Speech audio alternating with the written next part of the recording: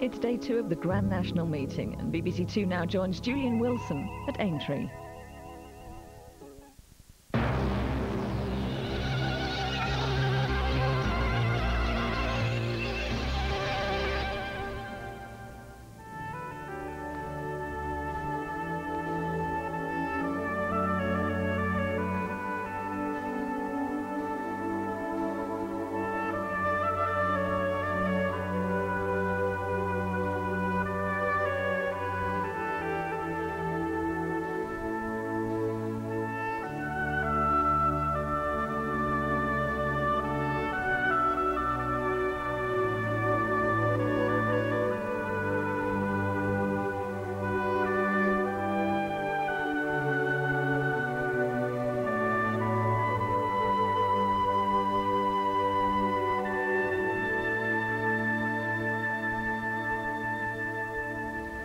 It's the calm before the storm at Aintree. The great race is just 24 hours away and the preparations are well advanced.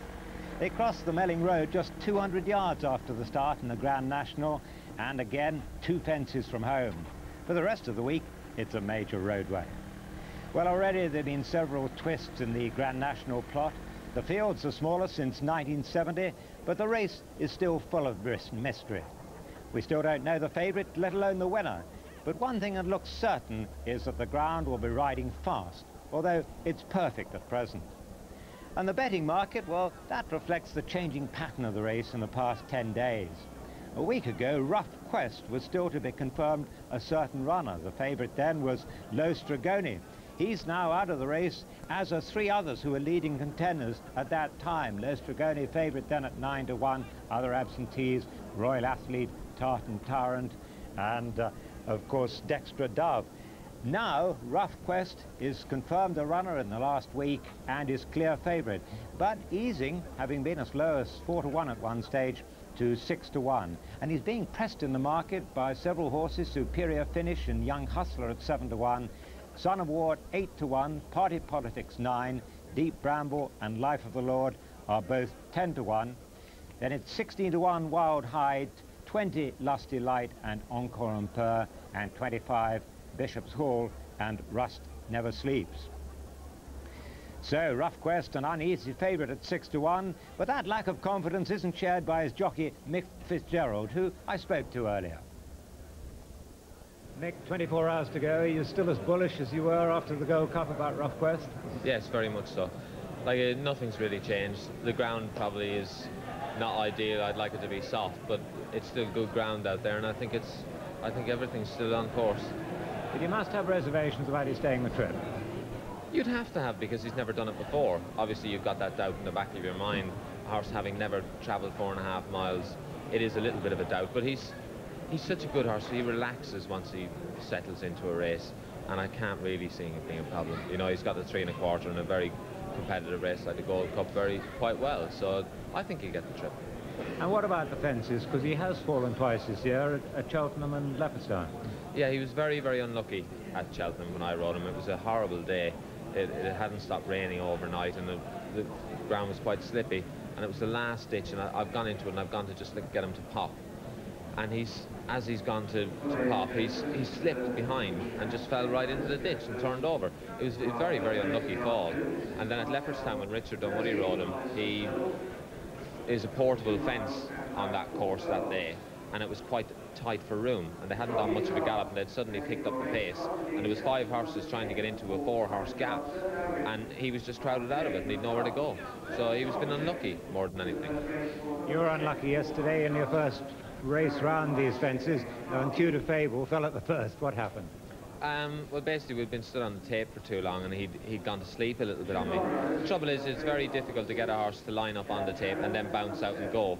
Is bad enough, but then when you're actually stood down there for quite a while and then trying to get go, he felt like a diesel car in 3rd gear going down to the first. I just couldn't quite get him on the button for me so that I could set him up, and then I've gone to the first and made it on a perfect stride and squeezed him in to pick up, and he's put down because he's not quite switched on yet, and unfortunately he's fallen.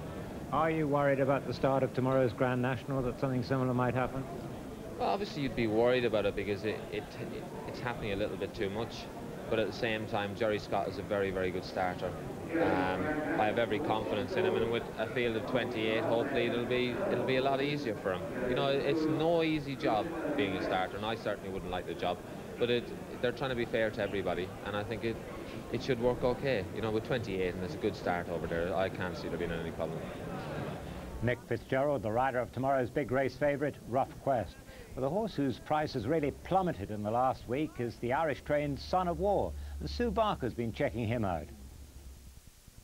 I'm here in the stables, and yes, one of the first arrivals for the big race from Ireland is Son of War. First of all, travelling companion with Son of War, the stable lad, Colin Foley. Colin, how did he travel? Travel great, the best I've seen. Travel great, yeah. First time on a plane, but very good, yeah. And it's obviously a big occasion. Is he aware of it yet, or is yes, it sunk he is, in? yes, he knows, yeah. He knows what he's here for. And what's his sort of personality? Is he a bit of a monkey? Or no, he's quiet. He takes it all in. And what's his schedule between now and the big race? You just have a walk out and just let him soak it in, like, while he's here, you know.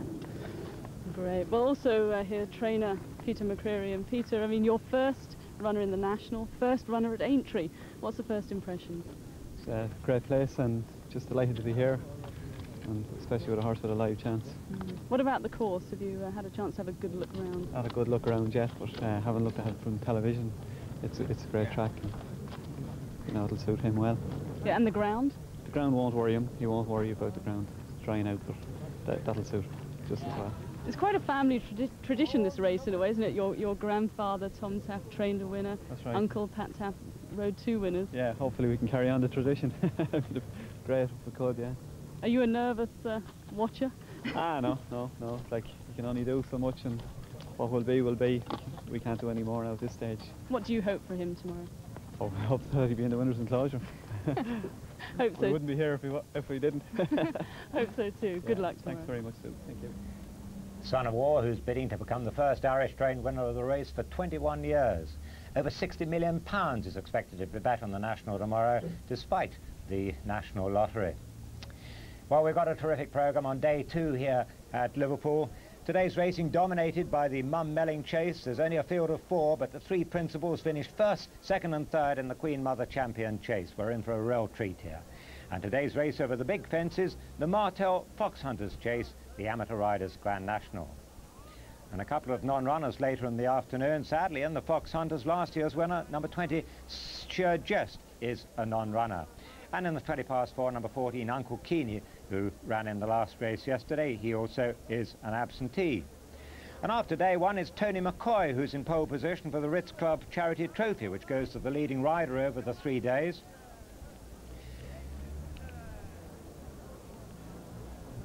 Well, we previewed our first race. They'll go back to Tony McCoy because Tony rode his double on the first day, and this was how he completed it in a terrific finish for the last race. Going to the last, riding top spin. As you can see, he's only in 4th or 5th place. Great battle up front. Jathid, the gambled on horse on the stand side. Uncle Keeney, who made a mistake on the far side. And top spin coming from well off the pace from Tony McCoy. It looked here as though Woody was going to land the gamble on Jathid, but Tony McCoy cuts him down all through the last 100 yards of the race to get up in the very final strides to land his big price double. So that put him head of the list for the Ritz Club. He overnight was the leader with 2 winners, followed by Jonathan Lower, Lorcan Wire, Peter Nevin, Paul Carberry and Mr. Clive Story. Well, the top trainers, well, no trainer saddled more than 1 winner so far. The ones that have done so are David Nicholson, Martin Pipe, Tim Easterby and Thomas Tate, Howard Johnson, Jane Story and John Jenkins. Well, I'm pleased to welcome Norman Williamson as my guest again today. Norman, sad to say at Alderbrook, your old friend, is retired for the season. He is, he's off, but the ground is drying up all the time, and I'm sure if we don't get rain tonight, there would have been no point in running him, and I think it's for the best. Sure. And Adrian Maguire likewise. Adrian Maguire likewise spoke to Mr. Nicholson yesterday, and he said he's quite happy actually that Adrian is forgetting about it because he just thinks he's better come back next season fresh and ready to go. Hopefully both of us together. Great, well, we'll look forward to that. The Martel Mersey Novices Hurdle was the first race of the day. The favourite here was Simply Dashing. Well fancied to give Tim East to be his second winner of the meeting. He missed Cheltenham because he had suffered from a virus. So he was a fresh horse, the red colours and the white sash. Non-runners here were Tom Brodie and Jack Tanner. At the off, Simply Dashing, in fact, easy to back on the course, out to 5-2.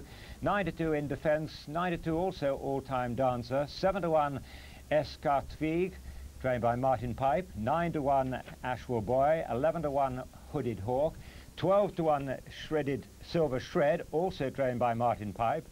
20-1 Jays, 100-1 Northern Charmer and Streaky Hawk. Now, we had a full start here, but I don't think too much should be read into it. Norman, what happened? I think it really, Julian, is just a horse on the inside here. As far as I know, it's Warren Marsden. Just there, got his head caught in the tape, and the starter rightly had to let the tape go. Just look at it, I don't think they're giving the starter much of a chance. They're being a bit close to the tape, but there's not a lot they can do. He just had to let go. Not a lot there. We pick it up 3 from home, and Peter O'Sullivan's the commentator.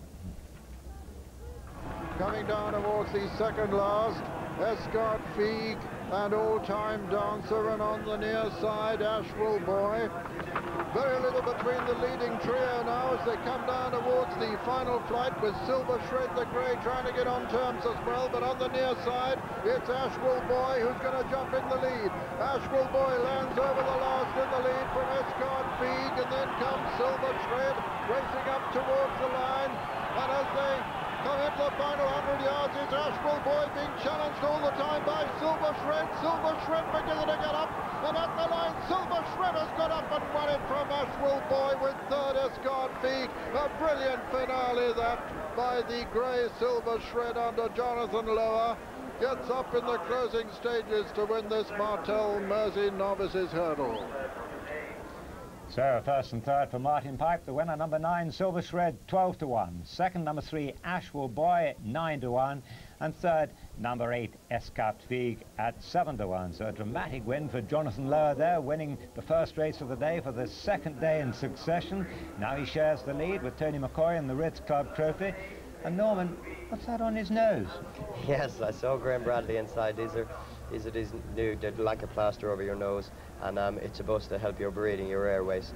Graham Bradley, I said to him, he looks like Robbie Fowler playing football, but it'll be interesting to see what they think. It just shows you how professional the game is getting, really. But what's it supposed to do? It's just supposed to help your airways. I believe some people wear them in bed at night, people that snore and all the rest. These guys are definitely not going to bed with them on. But they are getting very professional, and it just shows you what the game is like. Oh, better tell Richard Pittman about it. Right, well, the Fat Men had the best of things on the first day, and indeed in the first race here today. Graham Rock, what's happened in the offices this morning? Well, we've had 8 races so far, just one winning favourite, and if it goes on like this much longer, there won't be many people left down here in the ring to bet. But now, our most valuable race today, the Mum Melling Chase. There's been good money this morning for all 4 of the runners, in fact, including the outsider Coulton, who has been gambled on from 14-1 down to 10-1. Clarence Davis 15-8, Soundman 2 from 9-4, Viking Flagship 9-4 from 5-2, and you can get 2-1 Clarence Davis here on the course. And in our next race, the Mum Malbay Novices Chase, Hill of Tullow 9-4 Labrooks, they're into 15-8. Good money for Addington Boy, 4s into 7-2, and a little money there for the outsider Act the Wag, 25-1 into 20-1. 3:45 looks wide open on paper. There's been a gamble here. Rolling Ball 5-1 into 3-1. A lot of money for him. There's some money too for Dark Dawn, 10s into 9. Clareman 14 into 12, and Southern Minstrel 33-1 into 20-1. This is probably one of the strongest betting races of the day. Turnpole 4s into 7-2, and Blaze Away 12 into 10, and Wisley Wonder, that was widely backed throughout, 16-1 into 10-1, and later on good gambles too on Golden Hello 16 into 12, and Top Seas 5-1 into 3-1, one of the best horses back today. Graham, thank you. There's an official change in the going on the second day. The going on the Mildmay course is now officially good, and good to firm in places. It remains perfect ground on the national course. And so to the top race of the second day, the Mum Melling Chase. Only 4 of them, but what a race. Peter O'Sullivan. Over 37,000 to the winning owner here. Winners of 59 races between them, this quartet. Number 1 is Colton, ridden by Jimmy McCarthy. 2 is Clarence Davis from Ireland, ridden by Frank Woods. 3, Soundman from Ireland, ridden by Richard Dunwoody. And 4, Viking Flagship, ridden by Tony McCoy. Here's how they bet at the moment. And Soundman, change of favourite here, 15-8, clear favourite now. Clarence Davis was favourite this morning. Soundman now heads the market at 15-8. Clarence Davis and Viking Flagship, both 9-4 from 2-1. 8-1, Coulton, the outsider of 4. So Viking Flagship superseded in the betting. He was voted Cartier Chaser of the Year last season, largely on the strength of his thrilling success in this race 12 months ago.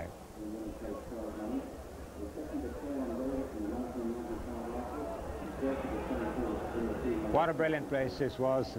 Norman, you'll remember it as well as anyone, I'm sure. And with 3 horses coming to the last in line, and the yellow colours on the inside, deep sensation, he had to dig deep here. This was an amazing race, Julian. I think I got beat, but it must be the race of my life. Viking Flagship in the middle shows how game and tough he is. Landed in front here and I thought I'd win, but it really was just something else. Keeps battling back. Adrian Maguire first and second, myself and himself, and none of us here today. You kind of thought you wouldn't be in the first 2 there. But what a horse he is. But 2 weeks ago he went to Cheltenham, defend his title there, and once again he was involved in the race of the meeting.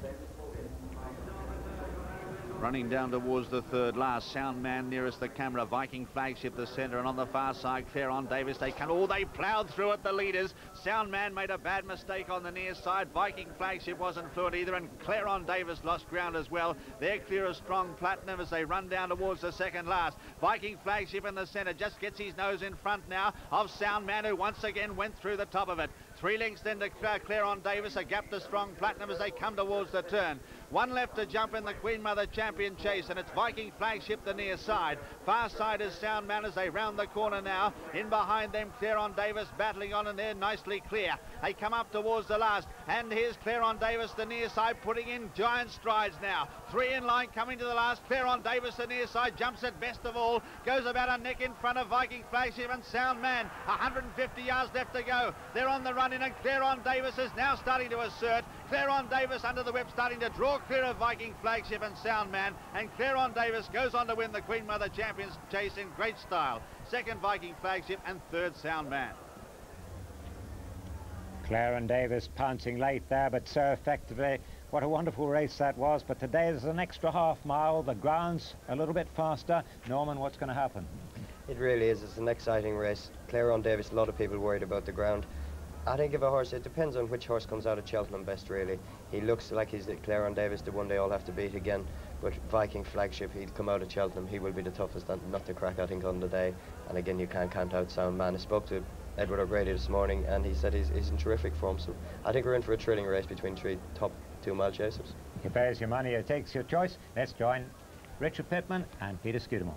Yes, as Norman said, it is a fascinating race. I think what the interesting thing is that Clarence Davis, who we're seeing here in your pictures, he made a terrible mistake at the ditch, Richard. He banked the ditch, and he did really well to stay up, and Francis Woods did really well to stay on board the horse. In fact, he didn't lose a lot of ground. The 2 principals, the whole race had been built up around Soundman and Viking Flagship, and I think they got to the top of the hill and they've had a look at each other and they've zoomed down the hill, and they didn't jump throughout the race. The 2 horses that usually, or all season, have jumped really well, didn't jump as well as they can this day, and they made mistakes down the hill. So it'll just be interesting today, a different tempo. Perhaps Colton will make the race to the running today. That day Jamie dropped him right in. I expect they'll be looking for Jimmy McCarthy to make the running. So it's just, the whole race has a different ingredient in it today, but I was most impressed with Clarence Davis. He really did quicken up well that day. But what we must remember, this is an extra half mile today. And of course they've all come from Cheltenham. Which has taken the race best? Here is Soundman. Sadly, one of his part owners in the colours he runs in, David Lloyd, is not actually here. His helicopter has broken down, had to land in a field at Coventry, so he'll be somewhere in a hotel now, glued to the box. 13 to 8 from 7 to 4. That's where the money is going, Sound Man. What a lovely horse. We've seen him on decent ground at Ascot. He's a very, very good horse. Clarence Davis was his better at Cheltenham a year ago too in the Arkle Chase and improved his superiority this year. But this one cannot be ruled out. 2.5 miles on a different track. The whole crux of the matter is which horse has come out of Cheltenham best. And the other thing about Sound Man, he's been fantastic and he jumped so well for Richard Dunwoody. He has been travelling backwards and forwards across he's run at Sandown, he's run at Ascot across here. And he's run at Cheltenham. Will that travelling have taken more out of him than the rest? Last year's winner, of course, Viking Flagship. There he is. What a great horse. He's won two champion 2-mile chases. Just sweating there behind the saddle. I don't mind that, Skew. I think that shows he's just keyed up enough to do the business. Right, now, over this 2.5-mile trip, he will not give in. No, he's tough. He didn't jump as well as he did at Cheltenham. Just watching there, Colton does look as if he's going to make the running. Jimmy McCarthy lining right up against the tape, and Peter will tell you just how fast he goes. 16 to be jumped this time. A prize of nearly 4,000 to the fourth here. And over 37,000 to the winning owner. 15,000 to the second. And they're coming in now, the other three, to join Colton. Little hesitation there by Viking Flagship.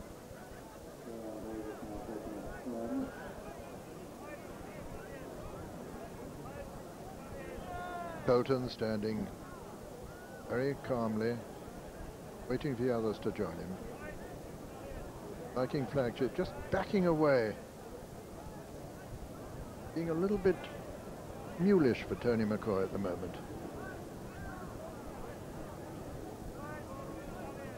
Just taking a turn as he's led. Back on the outside, please. And Jerry Scott has asked him to be taken to the outside. Straighten up you other two, he says. Right. All right, this looks like it. And they're away, and Colton jumps straight into quite a substantial lead from Viking Flagship, Sound Man, and Clarence Davis, the back marker. And that's how they jumped the first of the 16 fences. Coming to another plain one, Colton, well clear, ensuring a really serious pace here as he races now towards the first of the ditches, number 3, Colton. From Viking Flagship, Sound Man, and Clarence Davis. At the ditch, Colton. Oh, he wasn't foot perfect at that, but he was all right. Coming to the fourth, clear of Viking Flagship. Once again, he was safe, but not spectacular. Swinging left-handed. Got about a 10-length lead, too, at least, and stretching. From Viking Flagship and Sound Man, and then Clarence Davis, and this is the 5th of the 16 fences in all. Colton, the outsider of the quartet, jumps that very well indeed. Viking Flagship jumped in second, Sound Man third. A little gap then to Clarence Davis as the leader swings into the home straight on the first circuit. Another plain one before the second ditch.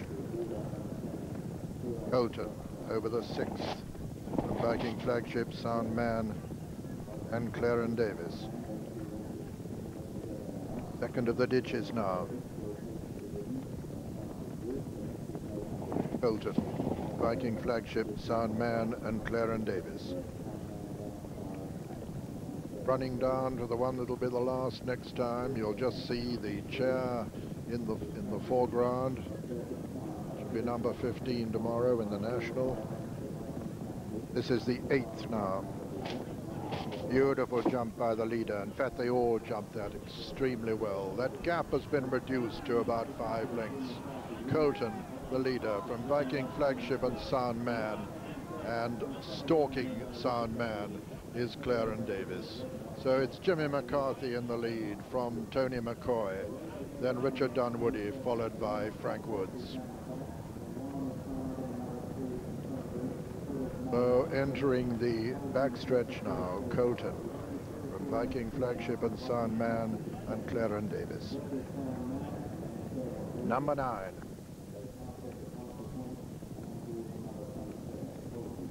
Colton, Viking Flagship, Soundman, Clarence Davis. Number 10, Colton, Viking Flagship, Soundman and Clarence Davis. Third of the ditches now, the 11th. Colton over that ditch from Viking Flagship, Soundman and Clarence Davis. 5 from home now. Colton, Viking Flagship, Soundman and Clarence Davis as they swing left-handed out of the back stretch. Colton being tracked still by Viking Flagship, who's getting closer all the time. 4 from home now. Colton from Viking Flagship. Colton, a beautiful jump there in the lead. Colton stretches that advantage over Viking Flagship, who's got a 4-length lead over Soundman, who's got a 2-length lead over Clarence Davis, who's being roasted along and not making a lot of progress. Coming down now towards the third last in the Mum Melling chase, and as they do so, it's Colton being pressed now by Viking Flagship. There's little between them. Viking Flagship has taken it up now as he comes down to the final ditch. It's Viking Flagship, 2 from home, in the lead from the fading Colton and then Soundman. Coming down towards the final fence now in the Mum Melling chase. And it's the old champion Viking Flagship really stretching him now as he comes to the final fence. Colton is second and Soundman finishing strongly in third. At the final fence though, Viking Flagship has surely only got to jump it. He gets a tremendous cheer from the crowd. Viking Flagship as he strides away from Soundman. And as they come to the line, Viking Flagship wins the Mum Melling chase. Soundman is second, the gallant Colton is third. And the disappointing winner of the Queen Mother Champion chase, Clarence Davis, is fourth. And so the result of the 1996 Mum Melling chase is first, number 4, Viking Flagship, owned by Roach Foods Limited, trained by David Nicholson and ridden by Tony McCoy. Second was number 3, Soundman, owned by Mr. David Lloyd, trained by Edward O'Grady in Ireland and ridden by Richard Dunwoody. And third was number 1, Colton, owned by Mr. M.G. St. Quintin, trained by Oliver Sherwood and ridden by Jimmy McCarthy. Viking Flagship, the 5-2 winner of the Mum Melling chase.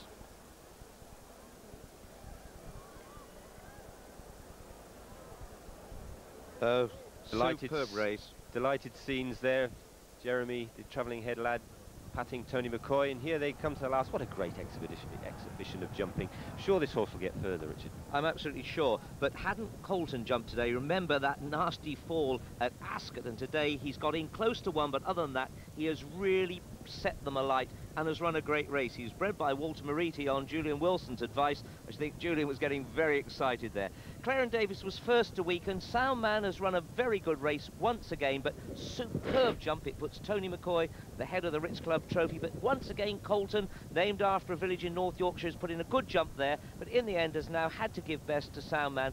But Viking Flagship, who had to fight for his victory last year, Skew, has got an easier one today. Yeah, they've got a really good gallop, Colton's. I thought they'd let Colton off too far. He's a good enough horse that you wouldn't want to be that far in front. And it was a great performance by Viking Flagship. I mean, that's as good a performance as we've seen over fences this season, including Imperial Call's race in the Gold Cup. Soundman, he just didn't jump. That's twice now that his jumping has let him down in the high-pressure races. He's a very, very good horse when he's dictating, but today he wasn't able to lay up. And as we said, Norman and I and you were discussing that this horse surely we get the 3 mile somewhere like Kempton. The King George has got to be a possible target for him. I remember him as a novice, and he was a staying type then.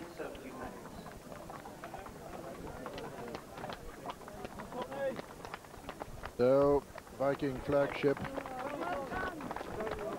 wins his 21st race out of 42 public appearances. Tony McCoy, 135 winners this season, now clear in the Ritz Club Charity Trophy with 3 winners at the meeting.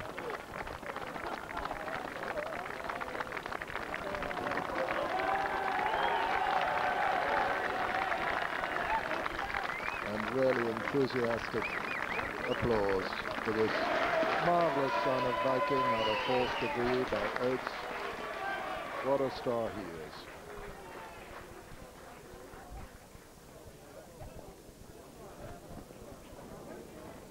Just has his own ideas.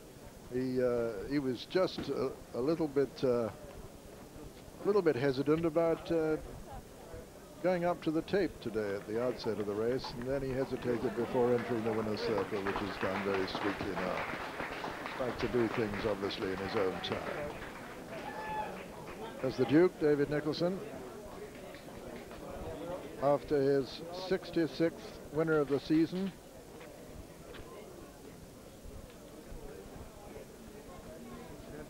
Marvellous omen that for Tony McCoy, who rides Deep Bramble tomorrow in the big one.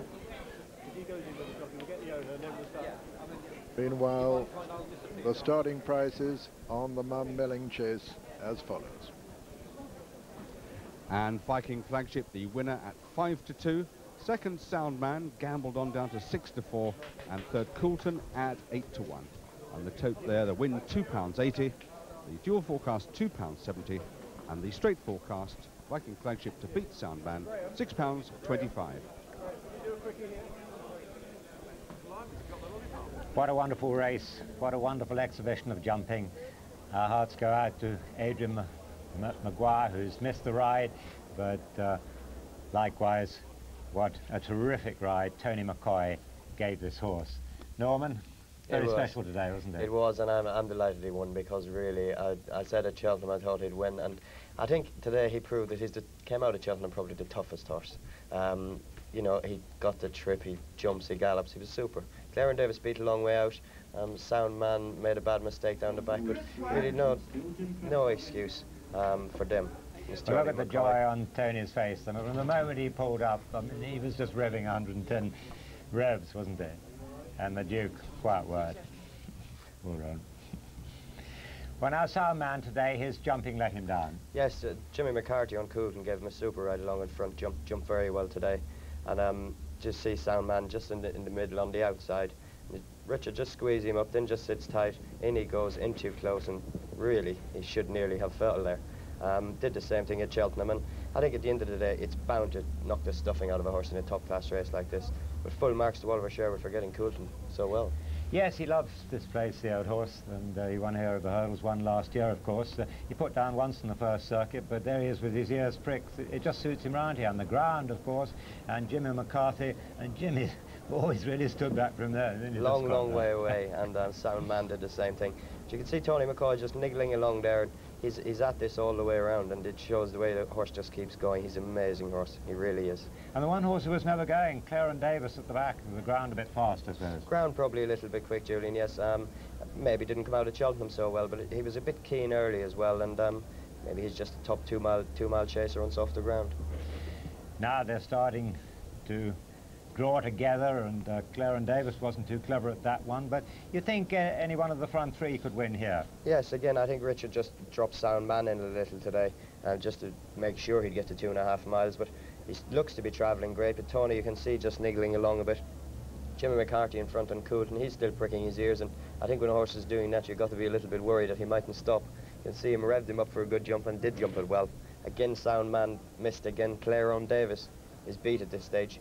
But Jimmy here, he's just trying to hold on to a bit and still keep stretching the one behind.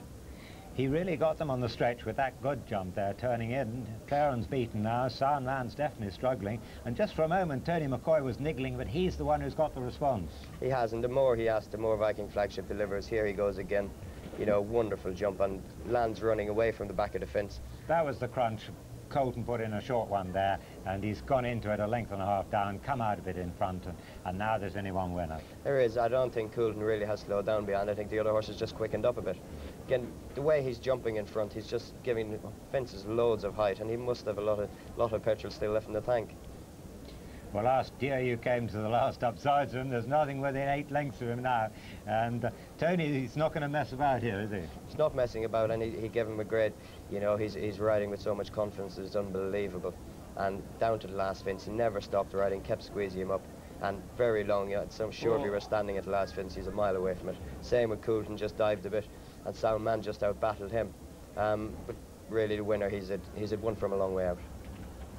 Well, a wonderful moment for David Nicholson, his second winner of the meeting, and of course the new team. He and Tony McCoy have really clicked with Aidan Maguire out of action. They're now with Jonathan Powell. Yes, with me Tony McCoy. You've just been watching the end of that race again. Have you ever had a better ride? I've never had a better ride, and I probably never will have a better ride. Unbelievable horse. I mean, down the back, I wasn't really travelling, and when I turned out the back the last time, I just started to squeeze him up, and I could feel him picking up. And I knew the minute I'd grab a hold of him that whatever was going to come with me would have to be tough and very, very good. And the way he's jumped the last 3 fences, I mean, he's full of himself. Super horse. Got a chance to see him going to the last again, Tony. You've got your race won with a good jump. Brilliant. He's got so much scope. He didn't travel that well early on, but it wasn't a problem. I was just... I mean, we went a real good gallop, and say once we jumped the last down the back and I started to squeeze him up, it was like a completely different horse. The minute I grabbed a hold of him a little bit, I could just feel him pick up. So tough, and he just must love racing. Serious class, brilliant. With us here is his very, very happy trainer, David Nicholson. Has he always jumped like this? Well, I mean, when you put the gun to his head, yes. I mean, I'd like to say a very big thank you to Jerry Scott, the starter. The flagship was awkward at the start. He never has been before, and he gave him every chance. They led him in on the outside, fine. But I mean, to be fair, Tony gave him, I keep saying it now, the ride of a lifetime, but you won't see one better than that. David, I have to ask you, he's come here and won this race twice over 2.5 miles. Are you now tempted to run him even further, perhaps over 3 miles next season? Yes, in one word. And I think we should go for King George and see what happens. But I mean, he hasn't done bad over 2 miles and 2.5. He's won over 550,000, I think, now. It's a wonderful result for you both. Tony, that surely beats riding on the flat. Brilliant, an amazing feeling. The reason he probably didn't want to line up was he probably saw me riding Barton Bank yesterday, and he said, "Who's that lunatic? He's not getting on my back." Well done, both of you. Cheers, Jonathan. Thank you. Well done, Tony. Thank you. Yes, well done, the Duke. With me, another fairly aristocratic trainer, Nick Gaisley, the trainer of tomorrow's big race contender, Party Politics, the one horse in the race who's won it before, of course. Nick, what sort of shape's he in? Well, he's on the box on the way up here now. He says there's not a lot more I can do, but he went down to the water treadmill this morning for 5 minutes, just loosened him up. He's got his feet taped up on the box on the way up here, and I hope he'll be right in about a couple of hours' time. You'll be very gratified by the state of the ground. It'll suit him, yes. I think it's genuinely good, maybe good fast ground on the national course, and that would be ideal for him. And don't forget my other horse, he's got an each-way chance on fast ground too. Bavardeur. Yes. He ran well at Kempton. The ground was much too soft for him at Sandown. He's got last year's winning jockeys, so who knows. But the old horse, Party Politics, I mean, he's 18 hands tall. I mean, I suppose the fences look quite small to him. Well, it's always brought the best out in him here. He ran a terrific race last year. Which really, if he hadn't done that, we wouldn't have put this into action again this year. But he came up the goods last year, and he's in good form, and he loves it round here. And if there is such a thing as a national horse these days, I suppose he must be it. And you say he's very light and handy on his feet, and so the canal turn's no problem to him. No, he's always been a very light actioned horse from the day he walked in the yard for a big horse. You know, he's and as I say, the year he won, he had a bit of luck in running when Brown Windsor fell, and he just skipped round him, so that's all in his favour, yes. He has this tube in his throat, of course. If it's a very windy day, is that a major problem? I don't know. The very cold wind was a problem with it, and I suppose it would be, but we have it quite high up, if you notice, in his neck. To keep out any muck that or dirt that's been kicked up by the other runners, And I hope to a certain extent that would keep the wind out, but perhaps we better hope for a quiet day tomorrow. Nick, I hope you have a great run. Thanks very much. Right, that's Nick Gaisley. He's hoping that he'll be tomorrow's hero, but here's today's hero, the Duke, the trainer of Viking Flagship. He's got plenty of stuff. He's not going to spray it. Somebody is, I think, because Viking Flagship has given us a real champagne moment. His third winner of the meeting so far. Congratulations. And Tony McCoy, his third success of the Grand National meeting. As he said, perhaps the ride of his life, certainly one he'll never forget. Well, still to come, the Mildmay Chase and the Martel Foxhunters Chase. They come after the news. This Wednesday, enjoy Saturday night in Leeds. Saturday night means everything to me. I'd rather take drugs than have sex. I always do 2 puddings. I tell Irish jokes, I tell Pakistani jokes, I tell Asian jokes. I'm the most unracist person you'll ever meet. This is mad cow stew. I'm always getting my skirt pulled up, really. And if a bloke made a pass at you, you would run a mile after you'd thumped him. Yeah, well, there we are. Not been a bad night. An ordinary Saturday night, or one to remember. Modern Times, Wednesday at 9 on BBC Two. Cheers. A summary of the news now on BBC Two with Triona Holden.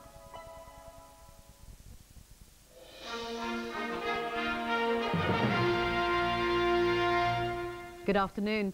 The British beef crisis is dominating the meeting of European Union leaders in Turin. They're there to discuss the future shape of Europe, but John Major is using the occasion to urge his counterparts to lift the ban imposed on beef following the scare over mad cow disease. The leaders' get-together in an elegantly refurbished former Fiat factory in Turin was to open the next chapter in Europe's history, the revamping of its institutions for the 21st century. But with beef threatening to overtake the agenda, his Italian host met Mr. Major early to agree how the issue might be contained. Britain's Prime Minister underlined why it couldn't be ignored. Beef consumption has not only dropped in the United Kingdom, it has dropped quite dramatically in many other European countries. So we all have a common interest in dealing with this problem of confidence, not of health. I emphasize again, this problem of confidence that stretches right across Europe. Britain will get help over BSE, but the other leaders will expect some thanks from what they regard as the European Union's one-nation awkward squad. Pointedly, they're stressing solidarity, but there's irritation too that once again a Euro summit has got sidetracked onto a British agenda. Labour's transport spokesman Claire Short has been unveiling their plans to return British Rail to public ownership, but there's no guarantee of when or if they'll buy back shares in Railtrack. Claire Short, travelling in an appropriate manner today, has been laying out Labour's definitive reaction to the rail sell-off, promising Labour will extend public ownership over Railtrack as resources allow. The party is committed to a publicly owned and accountable railway, she said. Labour want to reconstitute British Rail at the centre of the rail network. But the government's privatisation publicity highlights difficult terrain for Labour, who don't want to make specific commitments to spend money buying Railtrack shares back. Instead, they're promising to give the rail regulator more powers to oversee the network in the public interest. Today, as it was announced that the Bermuda-based transport company Sea Containers will run the East Coast main line from London to Scotland, a minister called Labour's plan a dog's dinner. But a Labour source said it wasn't their intention to scupper the sale by frightening off investors. The 3 British soldiers found guilty of killing a Danish tour guide in Cyprus will be sentenced in just over an hour's time. Lawyers for Alan Ford, Jeff Purnell and Justin Fowler are asking for lenient sentences, claiming the 3 men were so drunk they weren't fully aware of their actions. They could be jailed for life. That's it. More news at 5 to 4.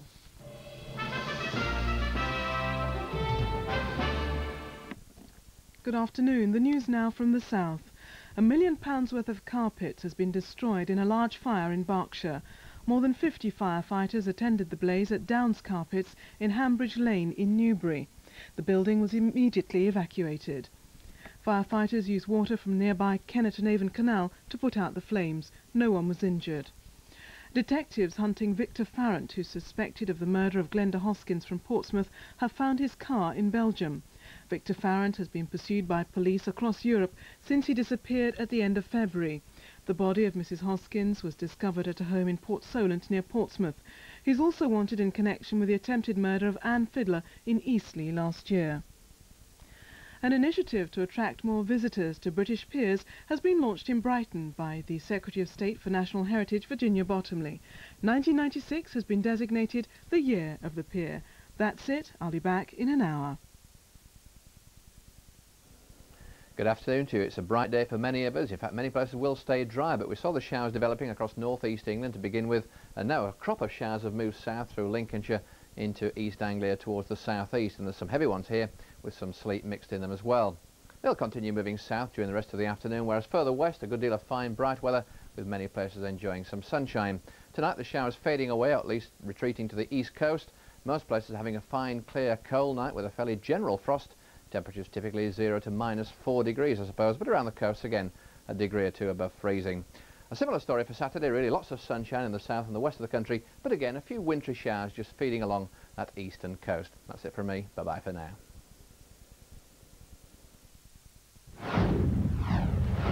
Yes, it's fantasy football. Frank Skinner and David Baddiel are back. Managers can only watch and wait and hope. Come on, Jigsaw! Kick-off is tonight, 11:15 on BBC Two.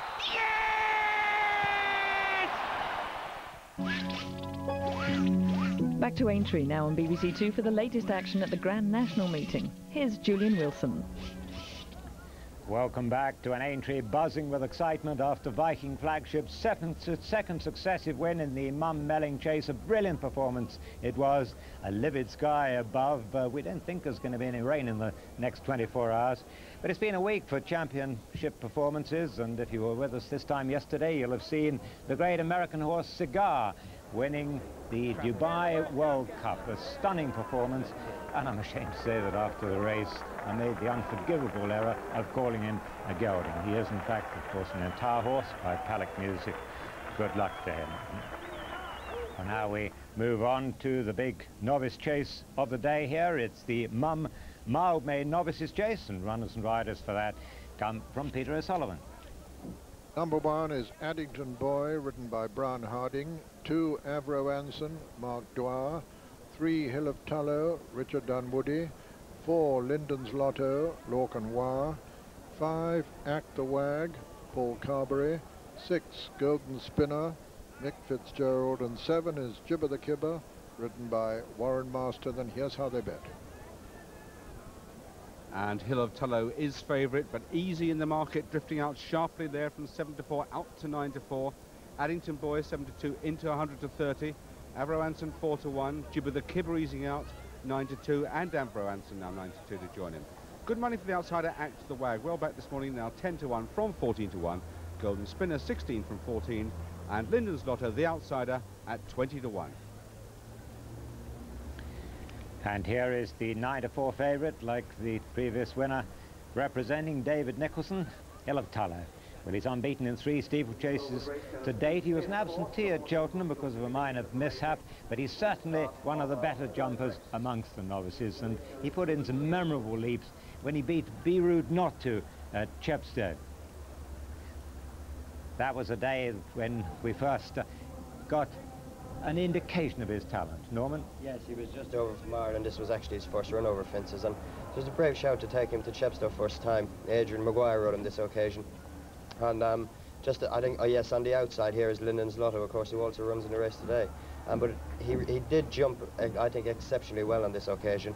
But since he has just missed 1 or 2 fences, but walking around he looks really well, and he's an improving horse. Could be good.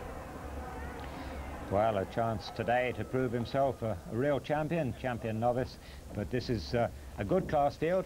Let's join Richard and Skew as they come out of the paddock. Leading them out is Avro Anson, Mark Dwyer on board, very, very good jockey, one of our senior jockeys, absolutely still riding as well as ever. After him, Lorcan Wire on Linden's Lotto, who just seen ran very well behind Hill of Tullow, from John White's stable. He's got into the red in the National. Then the colours of Lady Harris on Hill of Tullow, Richard Dunwoody. She's already had a win at this meeting yesterday with Zabadi. Following him, Act the Wag, Andrew Turnell's Paul Carberry in the Ogden colours. After that, the Diamonds of Addington Boy from Gordon Richards' yard, and Brian Harding on board there.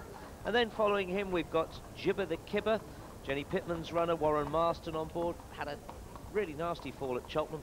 Hope that hasn't worried him, because he can jump very well indeed. So that's Gibber the Kibber with a Barnsby noseband on there, the orange thing just to keep it high up, the bit high in his mouth.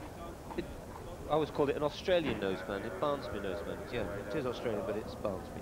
Learning something all the time. There's a lovely sheepskin noseband on Mark Dwyer's Avro Anson there. That tends to keep their heads down a little bit. He's a little bit of a character, Avro Anson. Lyndon's Lotto there, very serious Lorcan Wire with his blue goggles down. You've really lightened up the fences. Richard and Woody on Hello, as Julian said, missed Cheltenham because he knocked him a joint on the way to the races in the box, which is rather unfortunate. And I thought when you were talking about Gibber the Kibber, Warren Marston looked a bit worried when he could hear you, but he's pulled his dark goggles down. I always liked, did you wear goggles a lot? I always liked the plain goggles. The dark or the coloured goggles give it such a different conception of the colours around you. It's maybe the darker you are, the braver you ride, the less you see. Yes, in fact, there were goggles in my day, Skill. We even had electricity. But cantering down, Hill of Tullow, lovely horses by Roselier. As I say, Lady Harris's colours already a winner here. And Richard Dunwoody riding as well as ever. He's really annoyed with himself for not having won the last race yesterday. He's such a pro, Skew, you know. He really analyses everything. But this horse, I just wonder if it's too quick for him round here, the ground and this course, because I see him more of a galloping horse. Yeah, he's not a big horse, is he? But I thought Richard put a fantastic performance on him at one of the great riding performances when he made a very bad mistake at Sandown and he gathered him up together. We watched him yesterday on a horse. He gives the horses time. He doesn't chase them away as soon as they make that mistake. But typical David Nicholson with that trace clip. He's got the he's not clipped across the top. It just keeps them warm across their quarters there. Well, there are plenty of horses in this with a chance. You don't go for big prizes and get a walkover. Addington Boy, Skew, I mean, he'd been very successful as a novice this season, and then they put him up to handicap company last time, and he won very nicely indeed. Yeah, that was good performance winning at Doncaster. Mark Dwyer rode him that day. We've got Brian Harding on him today. Brian, in fact, claims £5 usually, but because of the value of the race today, he's not allowed to claim the £5, which is obviously a disadvantage. But Brian does ride very well. He makes the most of the opportunities he gets. I think this is the, if you wanted to pick holes in the form of the others, this is the one. He's an improving horse. Hill of Tullow, his form you could put question marks over it, but a novice coming in and winning a competitive handicap like he did at Doncaster is very good form. Lovely looking horse, isn't he? Typical of Gordon Richards. He looks really well, strong and fit in himself, and didn't go to Cheltenham either. And but Skew, he has been beaten by Avro Anson once this season, and he did unseat his rider Tony Dobbin that day. I don't think he'd have beaten him, but different day, different course, we keep saying it. Yes, exactly. The ground should suit this horse, Avro Anson. He's a very, very good horse, very good 3-mile hurdler. He won at Doncaster, a novice chase last time, but of course, Comanche, his trainer, wasn't pleased with him that day. He didn't win as well as he should do, or horse of his class over hurdles should do. So it's just interesting to see whether he really has taken to fences. He's by that great stayer Ardros, and real strong type of horse, but he carries his head very high, and that makes him a little bit awkward to ride over fences, and that's, as I say, is why the sheepskin noseband is on him. Yes, and I think Mark Dwyer would have ridden this one right in preference to Addington Boy. I mean, that's even though he rode Addington Boy last time. Gibber the Kibber, who Warren Marston will be hoping doesn't repeat that blunder at Cheltenham, but he is a good horse, but he has broken a blood vessel once this season, and that's something you would be slightly worried about. But he looks exceptionally well, runs in the colours of Jeremy Hitchens. Yes, we saw this horse win at Chepstow in the much softer ground, and I remember you pointed out then what a lovely chaser he's going to make. It is worrying why he made those mistakes round Cheltenham that day, but as you pointed out, this different race, different day. And Hill of Tullow 5-2, now 11-4 down here in the ring. Addington Boy 100-30, Avro Anson clipped into 4-1, Gibber the Kibber 5, Out the Wagwell backs 14-10, Golden Spinner 16-1, and Lyndon's Lotto 20-1. And the Ogden colours there, his rider Paul Carberry's lost his hat already. Act the Wag has been back skew, and this would be because of the ground. He loves decent ground underneath him. Yeah, and they're all running into the start straight away. The 6th there, Golden Spinner, and Mick Fitzgerald having trouble getting him into line. But look as if they're going to get a pretty even break. Over to you, Peter. Yes, just Addington Boy backing away, and Gibber the Kipper taking a turn.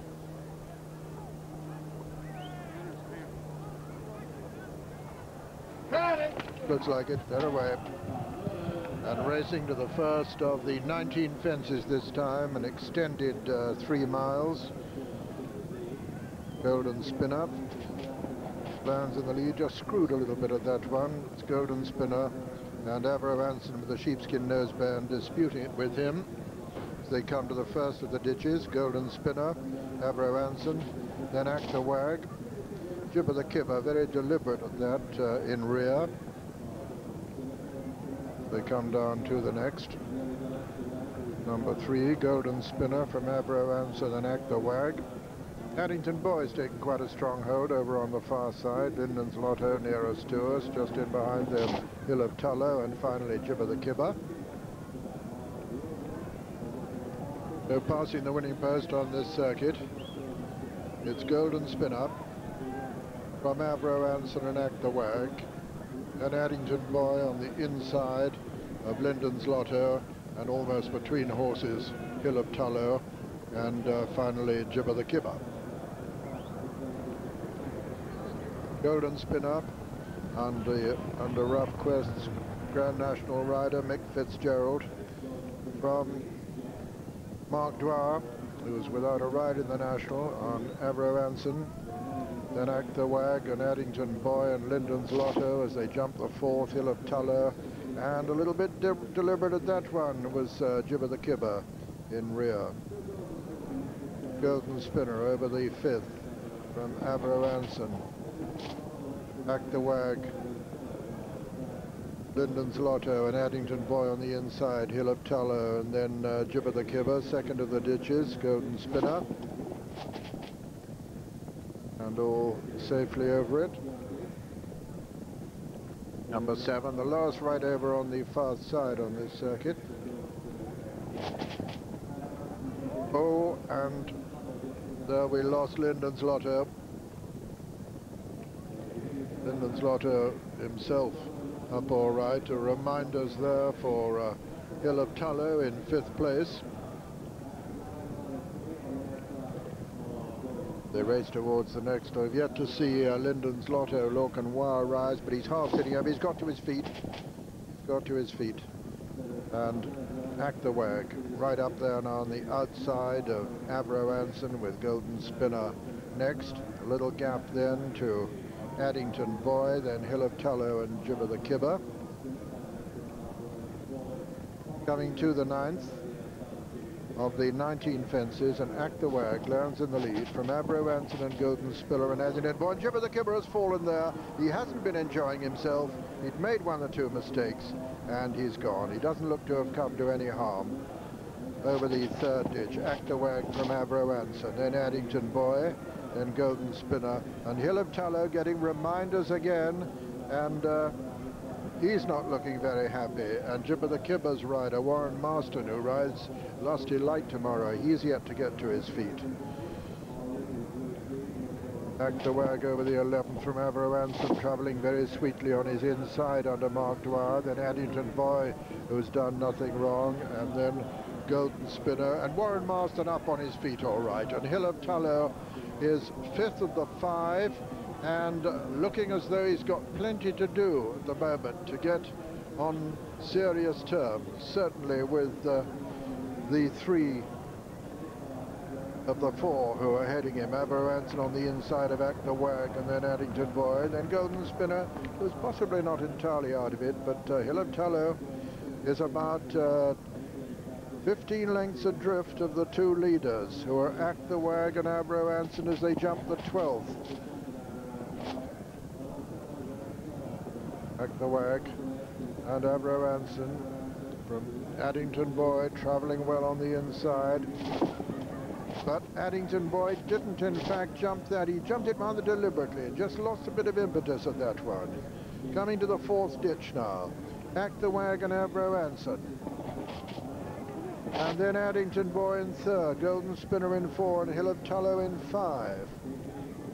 5 from home. Act the Wagon, Avro Anson from Addington Boy. And a mistake there by Act the Wag. Avro Anson with the sheepskin noseband towards the right as we see them, being chased now by Addington Boy, who's moved into second ahead of Act the Wag. As they race down towards the next 4 from home, it's Avro Anson being tracked by Addington Boy. At the 4th from home, Avro Anson, a better jump there. Avro Anson from Addington Boy, who's being chased along now by Brian Harding. And it's Mark Dwyer with a 2-length advantage on Avro Anson as they level up for home now with 3 fences left to jump in the Mile Novices chase. And Addington Boy coming there once again to challenge him at the 3rd last. Addington Boy, and a mistake there by Avro Anson. And it's Addington Boy, the ex-novice, winner of 7 of his 16 races, coming up to the final ditch, 2 out. Addington Boy from Avro Anson. 1 fence to jump now. Act the Wag and Golden Slipper just coming to jump the 2nd last, but at the last it's Addington Boy from Avro Anson. Addington Boy under Brian Harding from Avro Anson, trying to challenge again under Mark Dwyer. As they come down to the final fence, there's not such a big lead now. Addington Boy jumps in from Avro Anson, and it's Addington Boy from Avro Anson as they race into the closing stages. Addington Boy being challenged again by Avro Anson. It's going to be close as they come to the line, but Addington Boy has just held that challenge of Avro Anson. Addington Boy is the winner. Avro Anson is second. Golden Spinner is third, and it's going to be close for fourth with Hill of Tullow just getting up to be fourth, ahead of Act the Wag. And so the 1, 2, 3 in the Mile May Novices chase. First number 1, Addington Boy, owned by God Foods Limited, trained by Gordon Richards and ridden by Brian Harding. The 7-2 winner. Second was number 2, Avro Anson, owned by Mr. B.P. Skirton, trained by Maurice Camacho and ridden by Mark Dwyer. And third, number 6, Golden Spinner, owned by Sir Peter Miller, trained by Nicky Henderson and ridden by Mick Fitzgerald, with fourth, number 3, Hill of Tullow. This is the winner, Addington Boy. Yes, I don't like to knock horses, but I didn't think Avro Anson looked all that genuine here. He really run back at the winner, Addington Boy, number 1 in front, blue sleeves, red and white diamonds there. He is a good ride by Brian Harding, and Avro Anson really run back at him from the last. Yes, I think you're being hard on him, Skew. I think they're all out on their feet now. Addington Boy got in desperately close to the last. Avro Anson put a big leap in there, and I thought that he did run to the line. I know he ran around at Cheltenham that day when he lost the Stayers race there. I see what you mean. He just put his head up a bit, but I feel they've gone such a gallop that they'd given it all by now. Yes, and just to clarify myself, the other thing I think Mark Dwyer has given him a very positive ride. Norman and I were talking throughout the race that over hurdles he was held up much more to later, but over fences you have to be more positive. You can't hold them up like you can over hurdles in case you meet them. But a lovely victory for a young jockey in Brian Harding, and deserves all the credit he can, and he gave him a very good positive ride as well. And this was the 3rd horse sold by the Doncaster sales, Joe White and Scott and Banks yesterday, you know, and this one that's where he came from. So another good win for Gordon Richards, and well done to Brian Harding. He's a very, very good young horse, this. Nice see Gordon back in the winner's circle after his disappointment to both himself and the owners of One Man at Cheltenham. Addington Boy 7-2, Avro Anson 4-1, Golden Spinner 16-1. Addington Boy by Callanish.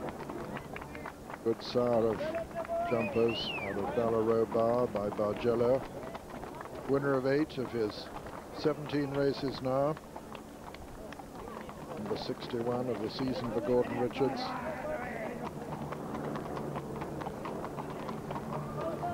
And possibly a first winner over these Malmö fences for Brian Harding. I can't remember him riding a winner over them previously, and a very good ride he gave this horse too.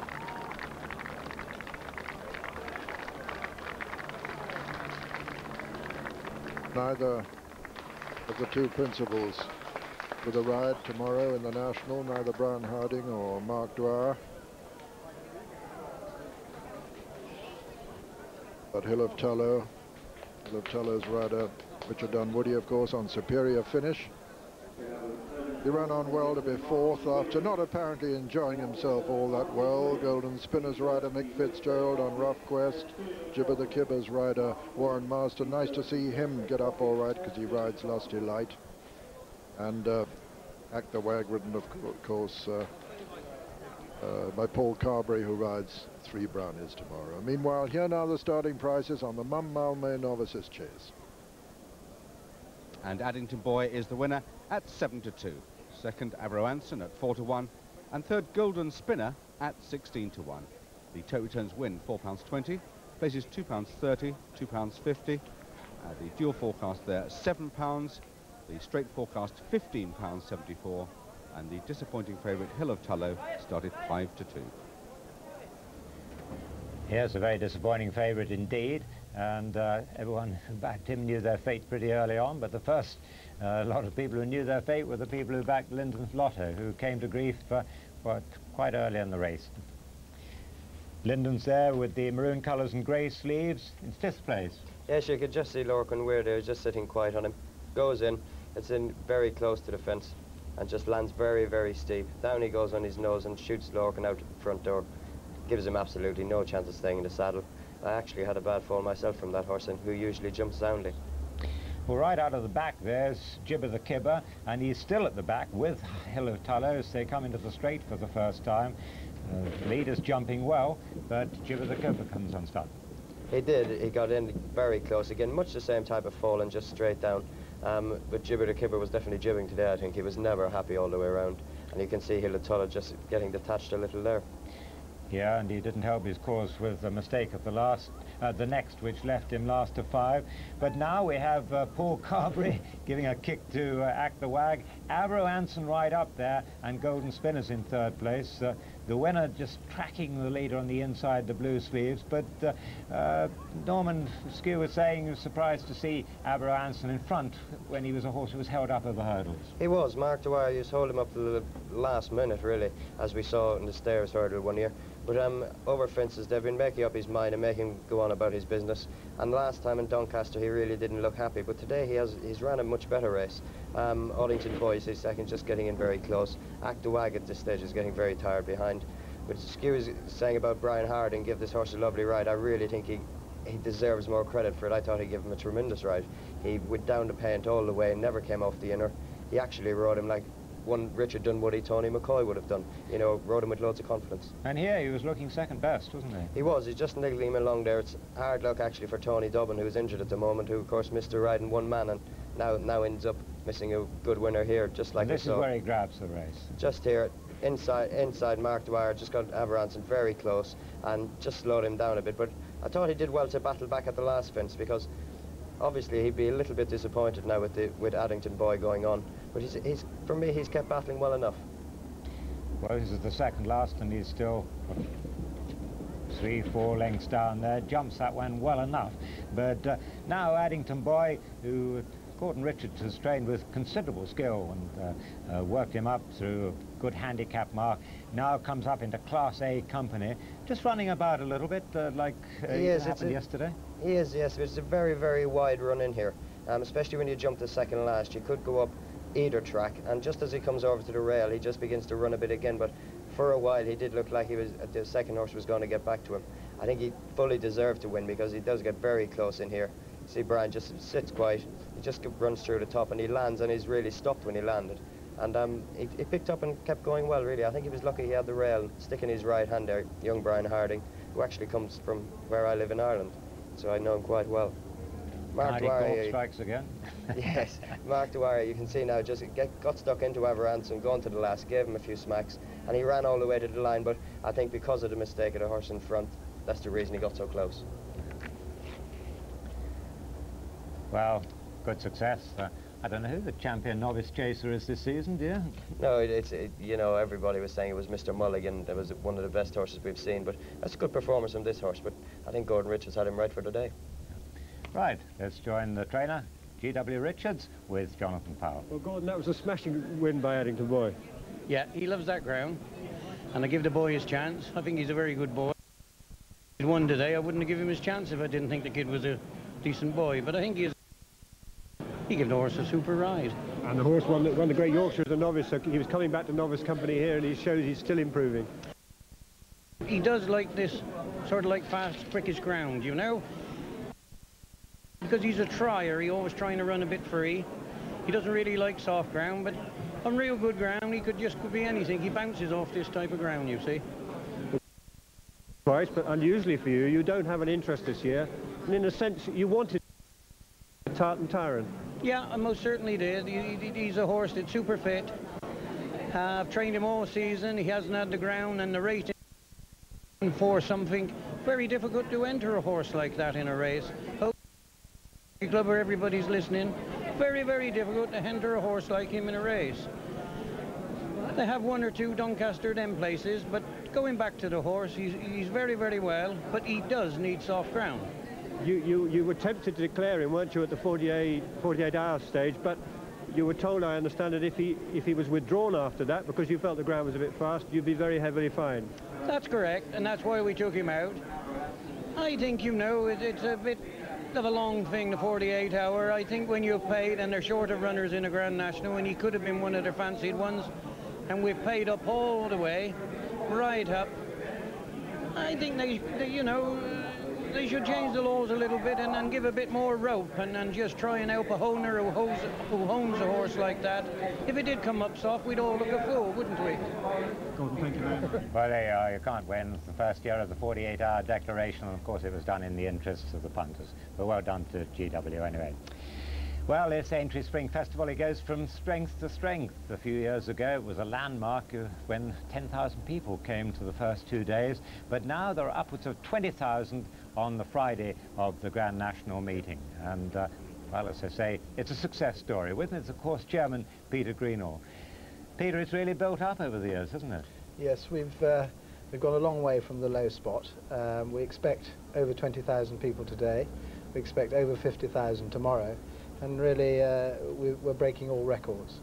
And yet, the big race field tomorrow, it's the smallest field since 1970, only 28 runners. You disappointed by that? Well, I think people are rather fixed on the number of 40 because that's the maximum for the safety limit. But in the 60s and 70s, it was quite common to have under 30 runners. And of course, Jerry Scott, the starter for tomorrow, rode Merriman in 1960 to win a 26-runner national, and I don't think he would feel that it was any easier with that few runners. Are you happy with the quality of the race tomorrow? Yes, I think we've got, I mean, Young Hustler, Rough Quest that was second in the Hennessy and second in the Gold Cup. Captain Dibble won the Scottish National, and of course Party Politics won here the Martel Grand National. So I think there is some quality in the field.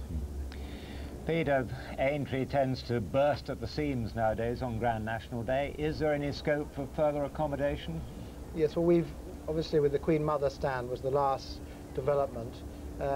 We are going to continue to try and put some more above the ground facilities for racegoers. The Queen Mother's the one in the middle of those three, is it? That's right, with the roof.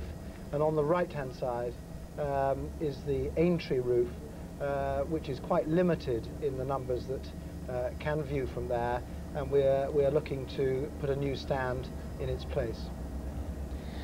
And we're going to show you another view you won't have seen, and that's of the 9-hole golf course, which is another innovation with Aintree. Yes, well, obviously outside the racing days that take place, we are trying to give a maximum amenity to the local people, and the 9-hole golf course that we put the other side of the Melling Road is beginning to mature, and I think is becoming very popular for the local people. Well, Peter, you rode a memorable race to win the Foxhunters a few years ago on Lone Soldier. Have you got a fancy for this year's race? Well, Stephen Brookshaw just lives quite close to me, and he trains rolling ball, and I think the horse has a great chance. He and I were great sparring partners, so I wish him the best of luck. I hope it wins, and I hope tomorrow's a great success. Peter, thank you. Thank you, Julian. Well, it's 40 years now exactly since the most dramatic Grand National of all, the one in which Her Majesty Queen Elizabeth, the Queen Mother's Devon Loch, fell just 60 yards from the finishing post. It remains one of the most extraordinary sporting mysteries of all time. Jump number 26. And Armorial's down. Devon Loch avoids a collision and takes the lead. Now it's Devon Loch, Eagle Lodge, ESB, Aintree, close together. Jockey Dick Francis is pushing Devon Loch ahead inch by inch. Eagle Lodge is beginning to tire, but there's still plenty of power in the Royal Horse. Into the final straight with victory in sight for Devon Loch. He's clear away from ESB and Gentle Boyer. Only 40 yards to go. Devon Loch can't lose. But he slipped. He's down. ESB streaks past to win by 10 lengths, with Gentle Boyer second and Royal Tan third. Devon Loch's on his feet again, but it's too late. The most tragic defeat in Grand National history.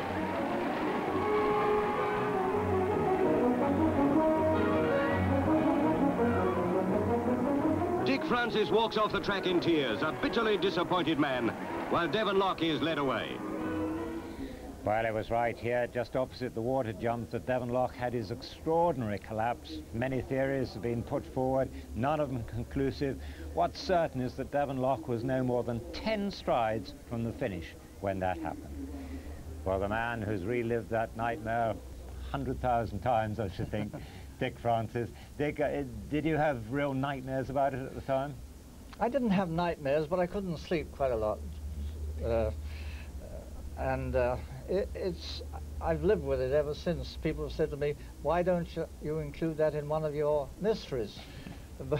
But I don't want to include that. It's too much of a unusual happening, really. Dick, it must have been awful for you. I mean, you must have wanted this to go into isolation, and yet you had to go and talk to everybody. Yes, I got off the horse because he'd more or less collapsed with me again. He'd pulled all the muscles in his hindquarters. If one looks at the film again, you see him prick his ears just as he's approaching the water jump there. And as he pricks his ears, the noise of the 250,000 people here who were all cheering for the Queen Mother, it startled him, frightened him for a split second, and his hindquarters refused to act, and down he went. If I could have got him to his feet immediately, I was almost in front, and far enough in front of the ESB to have still won the race, but it wasn't to be. Dick, there were other theories. That Brian Marshall, who'd ridden the horse, he said that he felt that he might have had a muscular spasm because he had something similar when Brian rode it. I never felt him do anything like that at all, he went and the Queen Mother gave him to Noel Merlis afterwards to lead the 2-year-olds in their work. And apparently he did this all right until that very cold winter in 1962-63. They decided he was falling about a bit then, and they thought they'd put him out of his misery and put him down. But it was a great tragedy. I feared that it was going to do racing a lot of harm. I thought Her Majesty might be so disappointed she'd give up race riding, owning race horses. But no, she went on. She even had other runners in the Grand National since, but none of what or come as near to winning as that. When I was walking away from the episode, I could see everyone running towards me for inquests. I thought, oh gosh. And fortunately an ambulance driver drove by and he lowered his window. He said, jump in the back, mate. I've never been more pleased to get in an ambulance in all my life. Dick, it's wonderful to see you 40 years on. Dick Francis, great jockey and of course a world famous novelist now. We move on now back to reality. It's the Martel Foxhunters chase, a big field. Peter O'Sullivan names them. 26 of them. Number 1 is As You Were, ridden by Mr. Dominic Paravani. 2 is Brown Windsor, ridden by Mr. Ben Pollock. 3, Clare Man, Andrew Balding. 4, Daringly, Major Oliver Elwood. 5, Dark Dawn, Stephen Swires. 6, Direct, Tim Edwards. 7, Early Dew, Tim Moore. 8 is Furry No, David Pritchard. 9, Hamper, written by Richard Mitchell. 10, Jumbo, Chris Bonner. 11, Campbell Rambler, Robert Crosby. 12, Kerry Orchid from Ireland, Philip Fenton. 13, My Nominee, Anthony Griffith. 14, Off the Brew, Mark Bradburn. 15, On the Other Hand, Captain Adam Ogden. 16, Over the Edge, Mr. Simon Sporborg. 17, Professor Longhair, Robert Hicks. 18, Quick Rapport, Captain Dominic Ehlers Hankey. 19, Rolling Ball, Richard Ford. 21, Sonodi, Christopher Stockton. 22, Son of a Gypsy, Peter Henley. 23, Southern Minstrel, Claire Metcalf, Miss Claire Metcalf. 24, Cinderborough Lad, Mr. Sean Mulcair. 25, The Bird O'Donnell, Tristan Berry. 26, The Country Trader, Jamie Jukes. And 27 is Ullswater, ridden by Miss Gillian Russell. And here's how they bet. And no mistaking the best backed horse here, Rolling Ball, 5-1 into 3 this morning at the offices, up to 3-1 from 5-2 on the course. Kerry Orchid 7-2, Dark Dawn 8-1, Cinderborough Lad and the Bird O'Donnell 10-1. Then it's 12-1 Clareman, Brown Windsor and On the Other Hand. Jumbo clipped in from 16 to 14.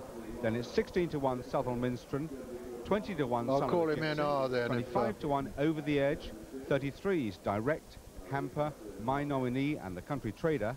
50-1 Sir Noddy, Quick Rapport, Professor Longhair, Off the Brew, Campbell Rambler and Ullswater.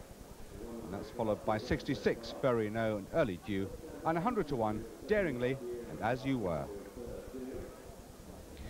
So Sheer just sadly prevented from defending his title through lameness, but Brown Windsor, there he is at the back with the yellow and white stripes, blue sleeves. The old horse that he touched off 12 months ago, well, he's in the field again. He's 14 now, but you wouldn't have guessed his age 12 months ago. Well, what a race he ran that day. He really battled all the way to the line. The winners in the inside showed just with the noseband, but Brownie came to challenge, and as they ran up the run-in, he thrust his old blinkered head in front at the age of 13. Dark Dawn, the other horse in contention. Sheer Jest under a terrific ride, but just actually he didn't get in front, Brown Windsor, but he really battled. He did, Julian. Brown Windsor on the outside, he did. He just showed all his courage. I think the fast ground will help him today, but he's got every chance. We're in for a tremendous race, I think, with all these runners. The winner was given a great ride this day, but Brown Windsor, I think, you know, he jumps well. He's got a chance. Well, he runs in the colours of Casper Shankid, the son of Bill Shankid, who's been seriously incapacitated since last October. All Bill's friends will be shouting for Brown Windsor, and Bill, our very, very best wishes to you. And they go 7-2 now, Rolling Ball from 5-2. Joint favourite with Kerry Orchid. Then it's 8-1 Dark Dawn, 10 Cinderborough Lad and the Bird O'Donnell, 12-1 Bar Those 5. Yes, a very exciting moment for these amateurs. I saw Jerry Scott, the starter, having a chat to all these riders beforehand, because they're inexperienced and they'll all be on top of the tape. And we've said this yesterday in the 2.5-mile race yesterday, the start is so vitally important, and they'll all be wanting to go out. There's Richard Hicks just going out there, number 17 on Professor Longhair, number 18, Quick Rapport. There's a horse I know very well, a horse called Rolling Ball. I won the Sun Alliance Novice Chase on him. He's a real bold, fast jumper. A lot of people are questioning the fact whether he will jump around here. He did his schooling in France, and the French horses do have a tendency to get in close to the fiddle, and I think he has the ability to jump around here. Obvious, really. It just depends on how he just gets over those first 2 or 3 fences. He wants a good break out of the gate, because otherwise, if he's got horses around him, he might just take a dive at one, but he likes to be in front, and if he's up there and jumps those first 2 or 3, he will take a lot of catching. Now there in the green and yellow is Southern Minstrel. He's been a top-class horse in his time, used to be owned by Bernard Hathaway, and he is trained and owned by Norman Chamberlain, and his rider is Claire Metcalf, one of the few ladies riding in this race. Well, just before they went out, Jonathan Powell spoke to her. Your first visit to Aintree, you just walked around the course. What do you think of these fences? Yes, they're big. The horse has been around before, so hopefully everything will go all right if I can stick on him. He's a very sound jumper, though, isn't he? Normally he is, yes. You look pretty light. How much sort of dead weight will you carry in the saddle? I've got a stone saddle, and I'll have about a stone and a half of lead. It's quite a lot. Well, when you won on him at Nottingham, you were very aggressive. You went and made him win the race. You're clearly up to the task. Do you think he has a good chance of winning today? Hopefully he has a good chance, yes. If he jumps around, he should be in the frame. And of course, the girls won this before. Caroline Beasley on Ellie Ogilvie, so she was the pathfinder. Could you be the second? Who knows? With a bit of luck, maybe. Well, let's wish her luck. This race is very unpredictable, but 12, Kerry Orchid, lovely horse this. He finished third at Cheltenham. He jumped very, very well indeed. He's owned by Peter Curlin, the extremely well-known equestrian artist. Peter is a very keen horseman himself, trained by Edward O'Grady in Ireland, and Philip Fenton is his jockey. Once again, Jonathan spoke to him before the proceedings. Peter, you're a man who's captured the excitement of Liverpool so many times on canvas. What's it like to be having a runner here? Well, it's certainly different anyway. It's a bit nerve-wracking, but it's very exciting. I mean, your paintings show the drama of Aintree and the danger as well. How concerned are you about running a horse? Well, it's obviously a concern. You hope that they're going to get round all right and that you know, everything will go okay and they'll get back safely. That's the main thing.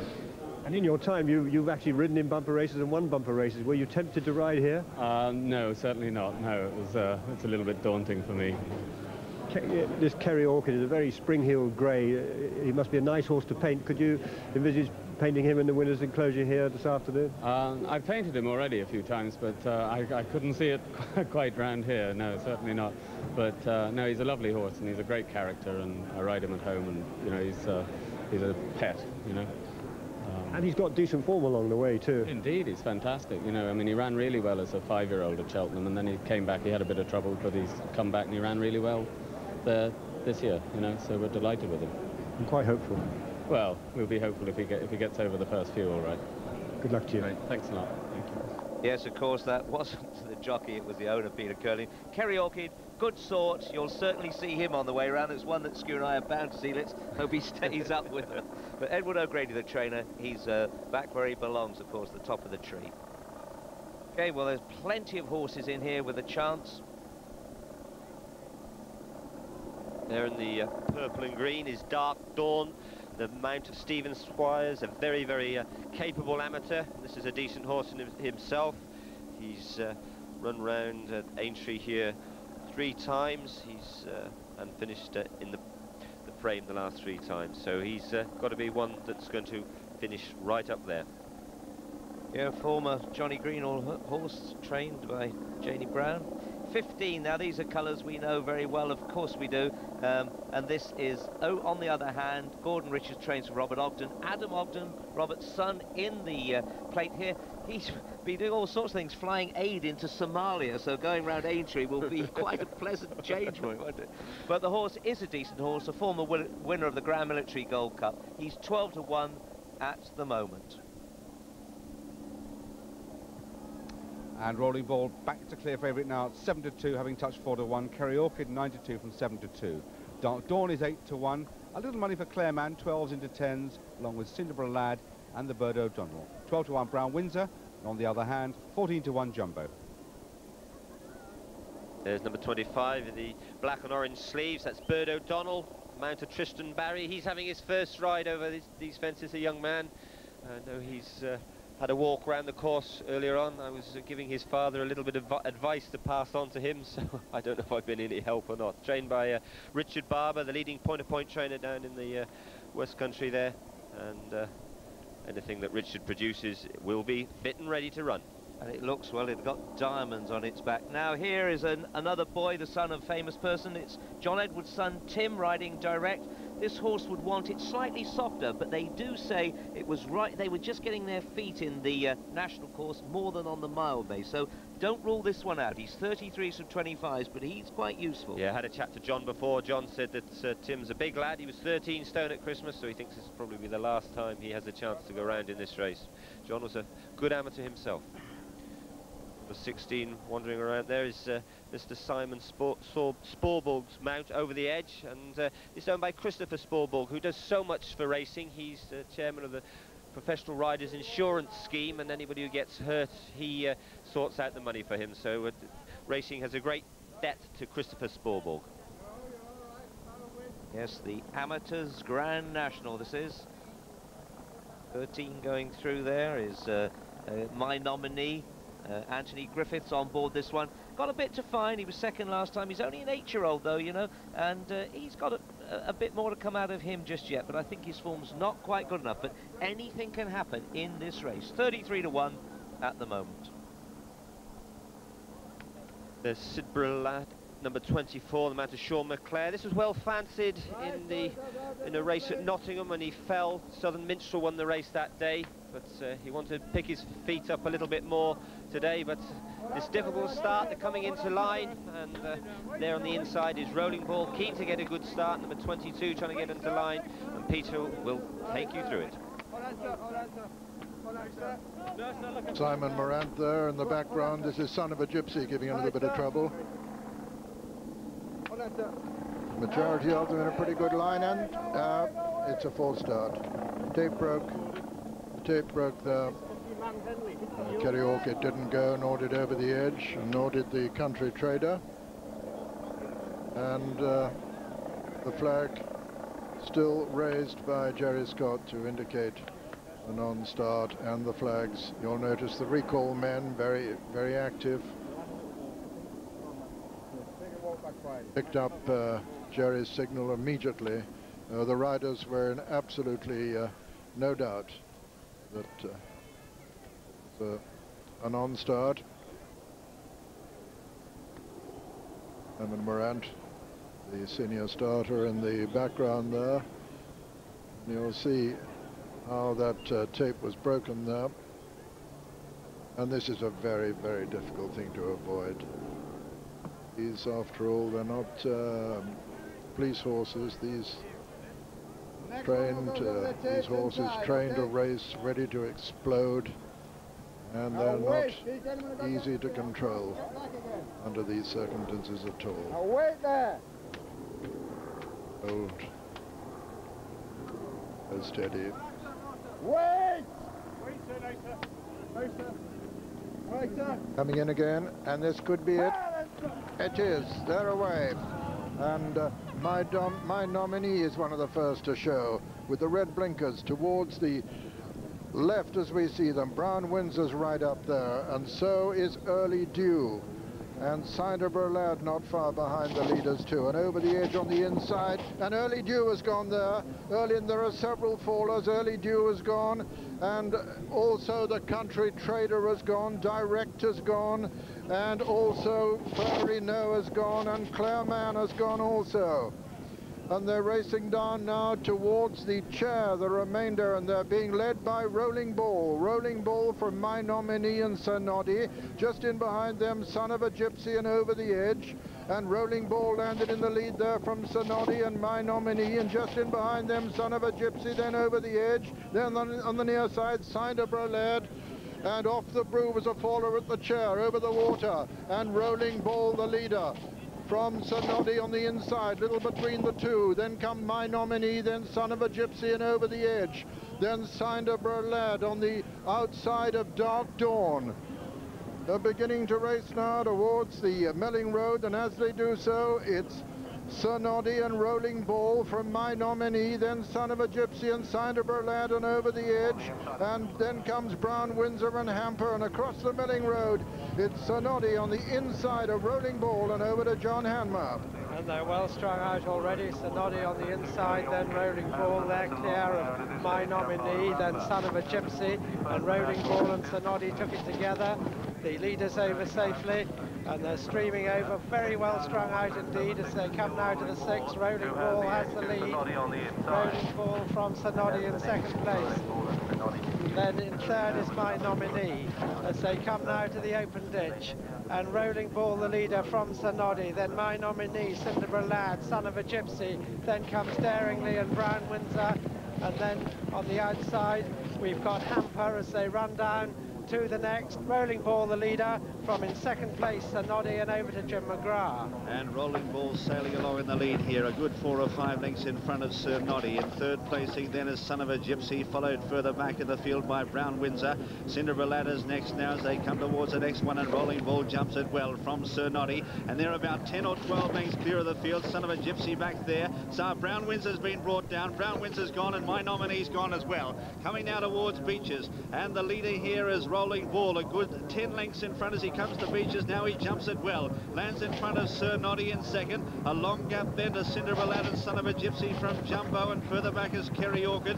Hampers out very wide, followed by Daringly, and behind them is Over the Edge. Further back in the field then is the Bird O'Connell as they head now towards the Foynehaven fence. The leaders have jumped it well. Well back in the field is Quick Rapport.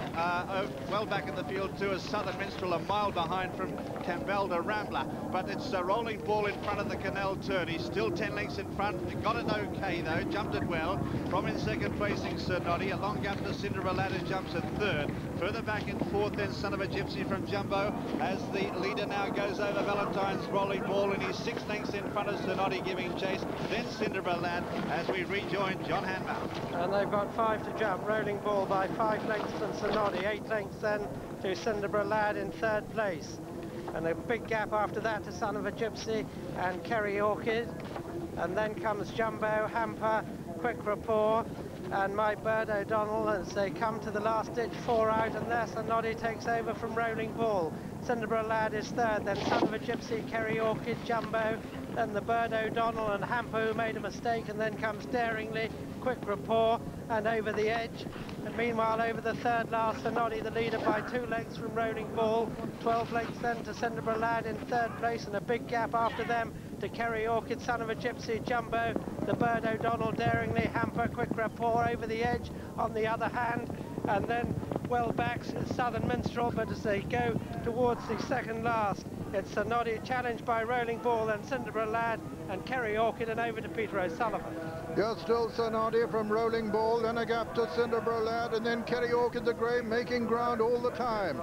But it's Sir Noddy. Sir Noddy and Rolling Ball have disputed this from the very start, and Rolling Ball is coming back into contention over on the far side. Sir Noddy on the near side, Rolling Ball on the far side.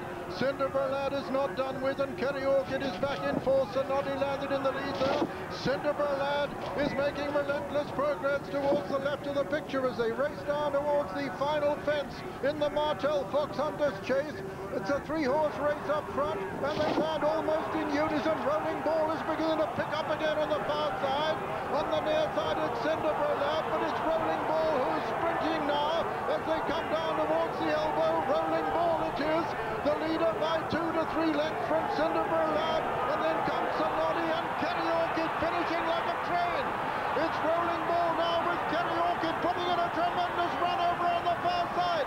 Rolling Ball on the near side, Kerry Orchid on the far side. It's going to be close. Rolling Ball and Kerry Orchid. Rolling Ball has just won it from Kerry Orchid with Sir Noddy third. 4 came Cinderella Lad, and 5 the Bird O'Donnell, then Son of a Gypsy, and then Hamper.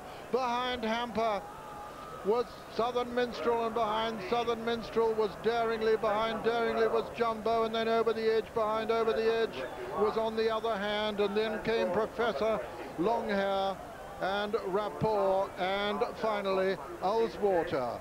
Those are the finishers, and this is the winner. Number 19, Rolling Ball, owned by Mrs. Helen Clark, Mrs. Stan Clark, trained by Stephen Brookshaw, Shrewsbury, a 13-year-old, one of the 3 oldest horses in the race, and ridden by Mr. Richard Ford. Here he comes on the near side, being challenged by the grey Kerry Orchid for Ireland and for Peter Curling, who made a tremendous run from the second last fence, but just couldn't quite get there. He's second. Kerry Orchid with third, number 21, Sir Noddy, who was up there all the time, and fourth, number 24, Cinderella Lad. That's the 1, 2, 3, 4 in this 1996 Martel Foxhunters chase, the Amateurs Grand National, with the 26 runners who went to post winners of 122 races between them. A real championship for the amateurs. The distances 1.5 lengths and 6 lengths, and at last a favourite has obliged. In fact, only the second in 11 races at this great Grand National meeting so far. Rolling Ball, French bred by Cardevin, out of Étoile du Berger III. Becomes the outstanding hunter chaser of the year.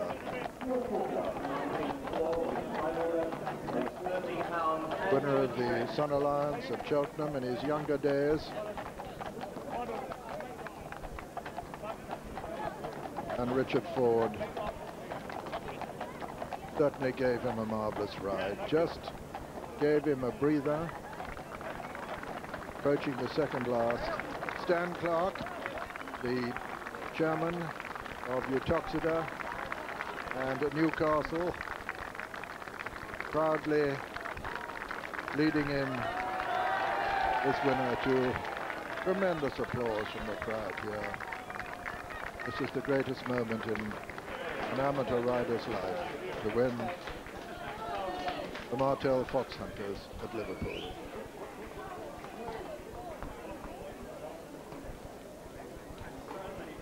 I don't know about my colleagues, but I didn't see him make a semblance of a mistake, this horse. Tremendous performance.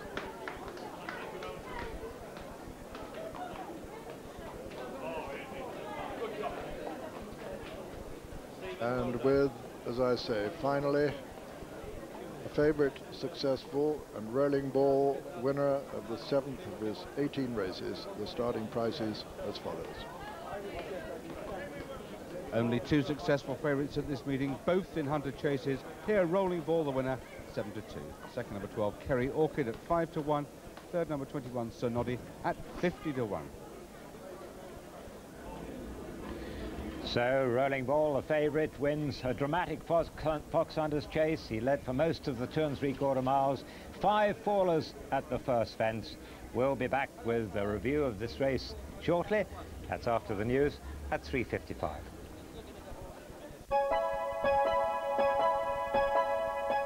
Now on BBC Two, more from the newsroom and Triona Holden.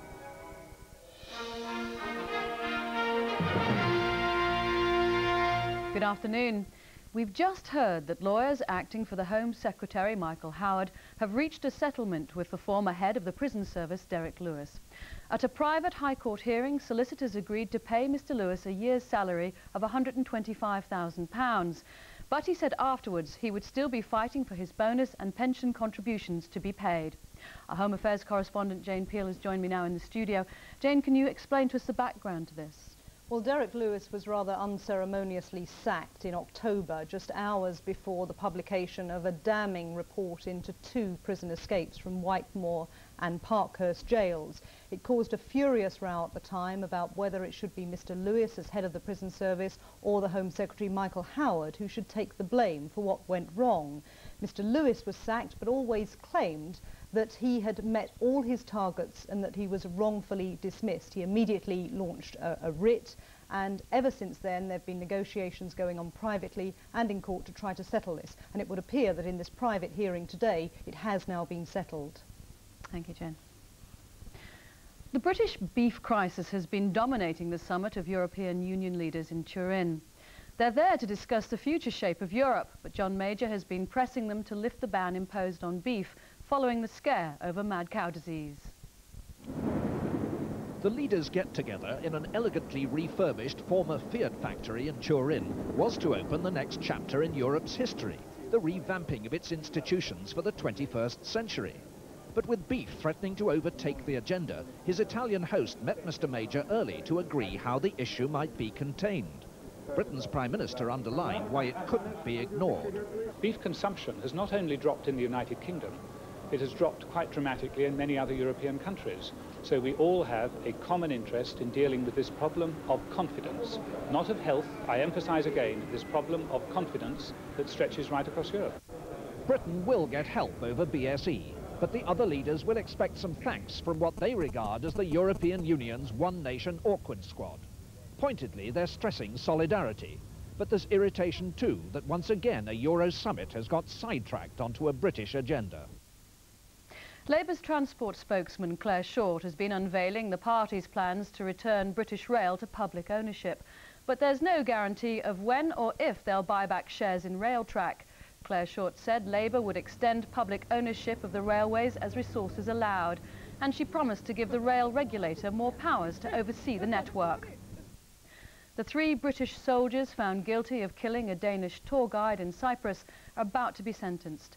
Lawyers for Alan Ford, Jeff Purnell and Justin Fowler are asking for lenient sentences, claiming the 3 men were so drunk they weren't fully aware of their actions. They could be jailed for life.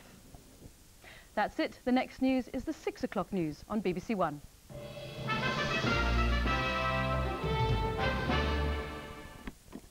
Good afternoon. The latest now from the south. Members of the Rail Maritime Transport Workers Union, who are employed by the cross-Solent ferry operator Whitelink, have announced a 24-hour strike scheduled to start at 5 a.m. on April the 9th. The date set for the strike misses the Easter weekend. The union says it's willing to continue negotiations right up to the day of the proposed strike. £1 million worth of carpets has been destroyed in a large fire in Berkshire.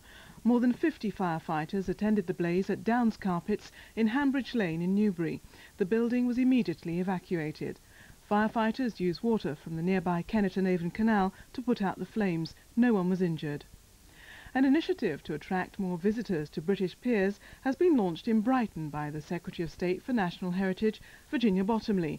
1996 is the year of the pier, and a number of events will be staged in the coming months. That's it for the moment. We'll have more news at 6:30.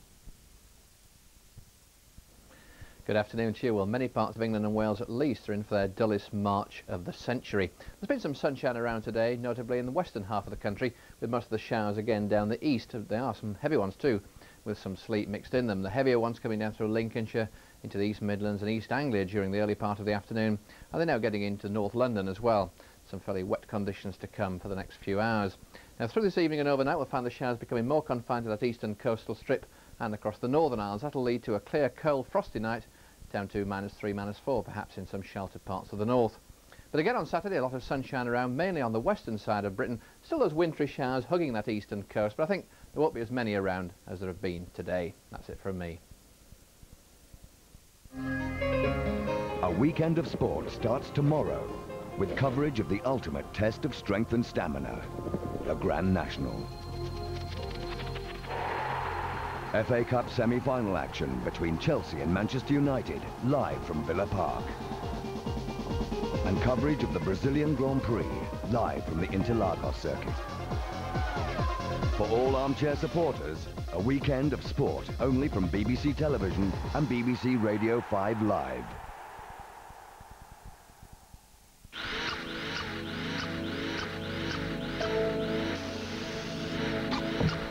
In 45 minutes, Martin Lewis with Today's the Day. That's after BBC Two's last visit of the day to the racing at Aintree with Julian Wilson.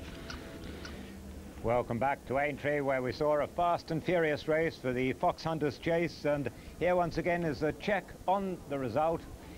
The winner, the favourite, Rolling Ball, number 19 at 7-2.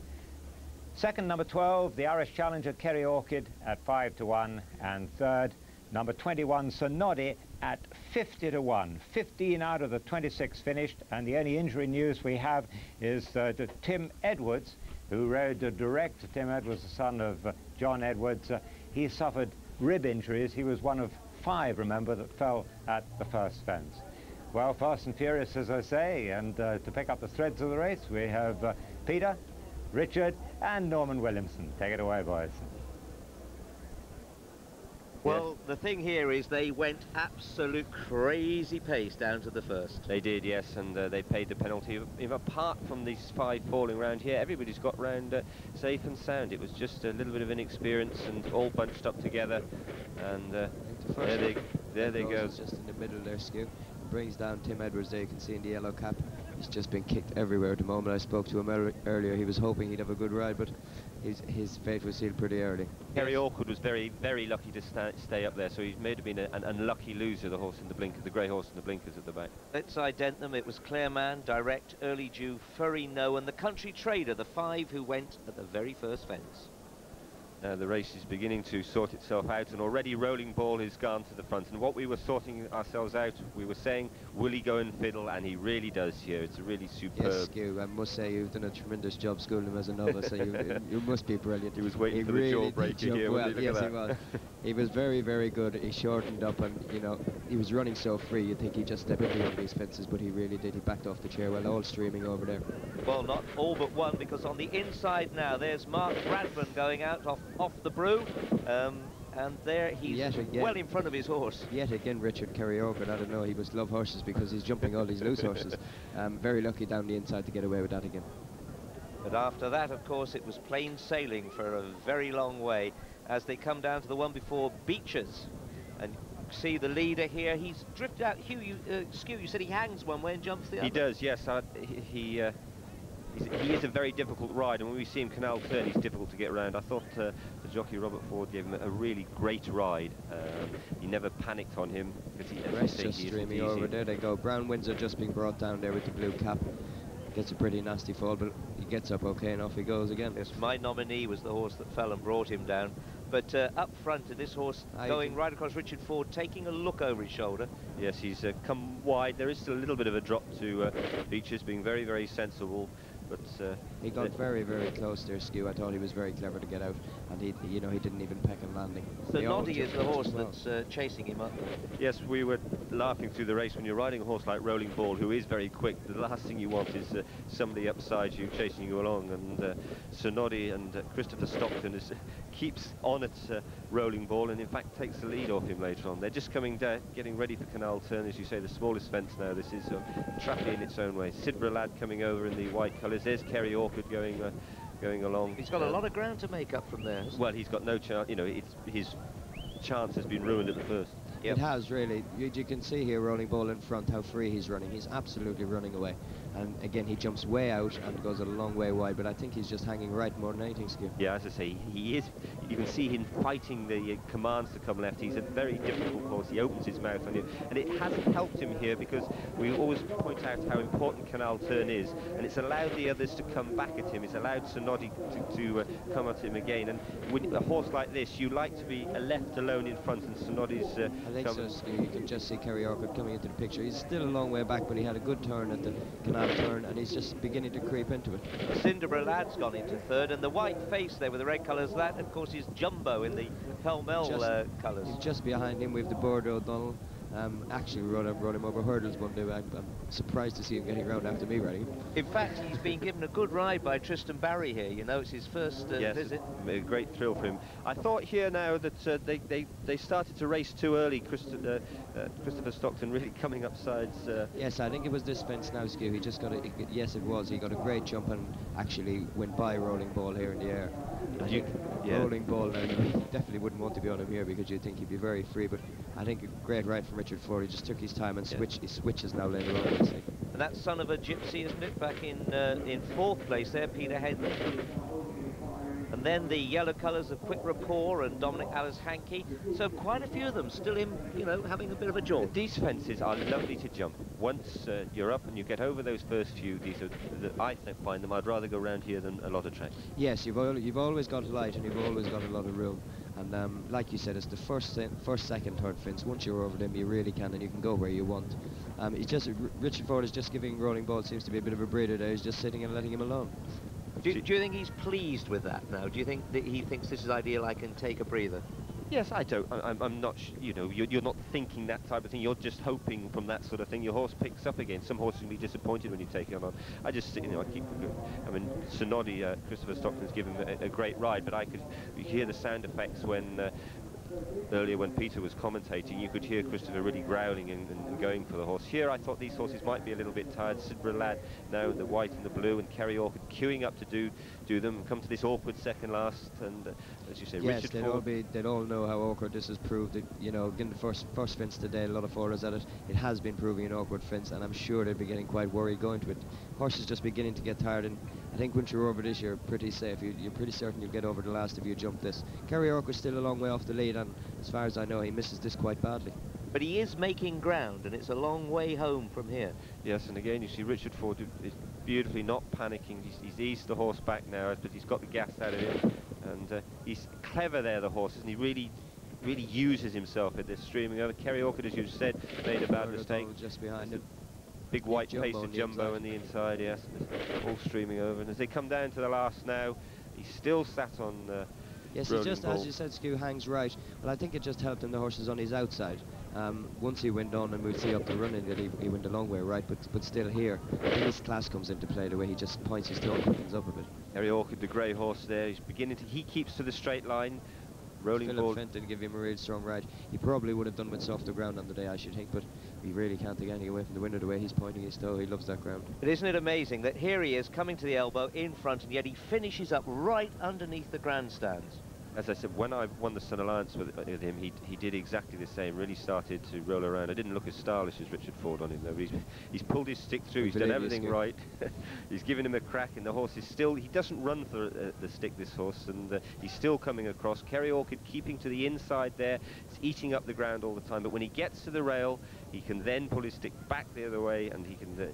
There he is. He's got his stick through, and he's able to give him a slap again. And the horse is run on again now once he's got to that rail and keeping straight. A very, very well ridden. But what a game performance from the second too. I mean, that line there gives you the decision. It's a length, and perhaps a length and a half almost. And as you said, when we've seen the trouble that the poor horse has gone through, and the rider's gone through, he was a long way, and even after the canal turn, the second horse, he was off the bridle from then on, and he did well to get where he did. But I don't think on the day he should probably beat the winner. The winner, if he didn't drift across the track, you don't think he'd have won well. He stands out as a class horse, having done what he's done in the past. And don't forget the other finishers.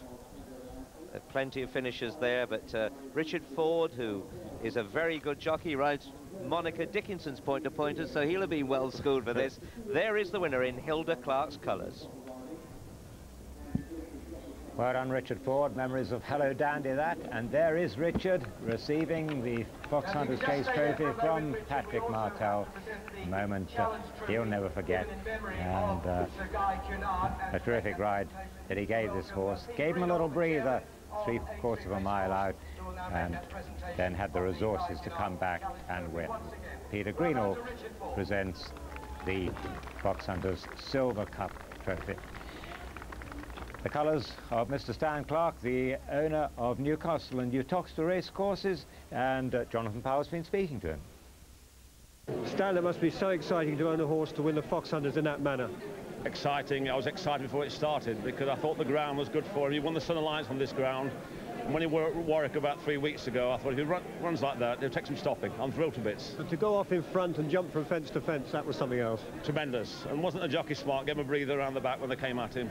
And no, he did a very good job, and the horse is very well. This horse disappeared from England a couple of years ago. You sent him to France. He lost his form. Had you given up hope with him after that? Well, he's a great friend of mine and a tremendous trainer, said you should retire him. But Steve Brooks was a great man for refreshing horses up. He's been hunting, had a great time hunting, and he's got him very well. He's big as a bull. Yeah, so no, I never gave up hope with him. He's a class horse. And you're a man who runs race courses at Newcastle and Uttoxeter. Is there a better race in the world than the Grand National and over these fences? Not at all. I mean, I think I came in today and I want to congratulate all the management here. I thought the place was immaculate and spotless. And I think the feeling here of excitement, even today, has been tremendous. Congratulations to them all in racing. Well done today. Thank you very much indeed. Thank you. Good for Stan Clark, and confirmation that the only injury we've heard of so far is Tim Edwards, the young rider of Direct, who damaged his ribs in that fall at the first fence. We now move on to our fourth race of the second day of the meeting. It's the long-distance novices hurdle, the Belle Epoque Sefton novices hurdle, 3 miles and 110 yards. Peter O'Sullivan names runners and riders. Number 1 is Arithmetic.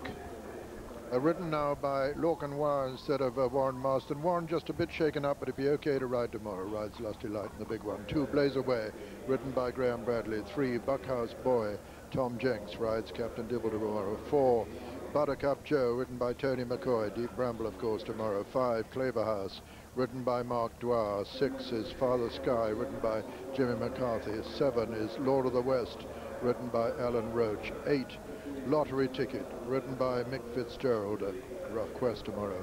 9, Mr. Kermit, ridden by Luke Harvey. 10, Far and Near, Richard Dunwoody, Superior Finish tomorrow. 11 is Pleasure Shared, ridden by Paul Carberry.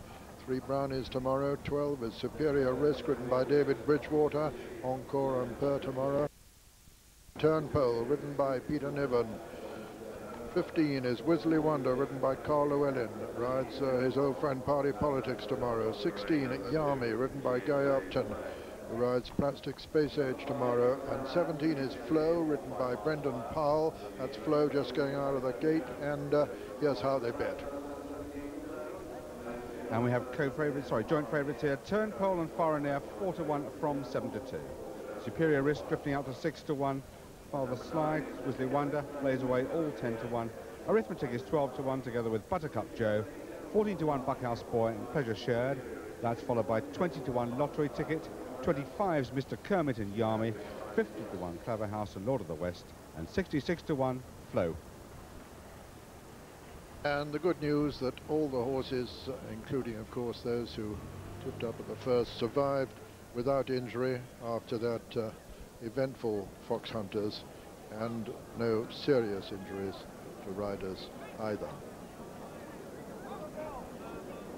Yes, good race this, the Bellapox Sefton Novices Hurdle, 3 miles and half a furlong. The favourite, Turnpole, trained by Mary Reevely, who is hopefully adept at getting winners on any coast. There he is in behind that group there. Peter Niven just quietly taking this going around on his own. Lovely horse, 1 all 3, goes up in distance today, but I don't think that will at all worry this horse. He's 4-1 joint favourite from 7-2. Mary Reevely in form at the moment. I think this horse is a worthy favourite.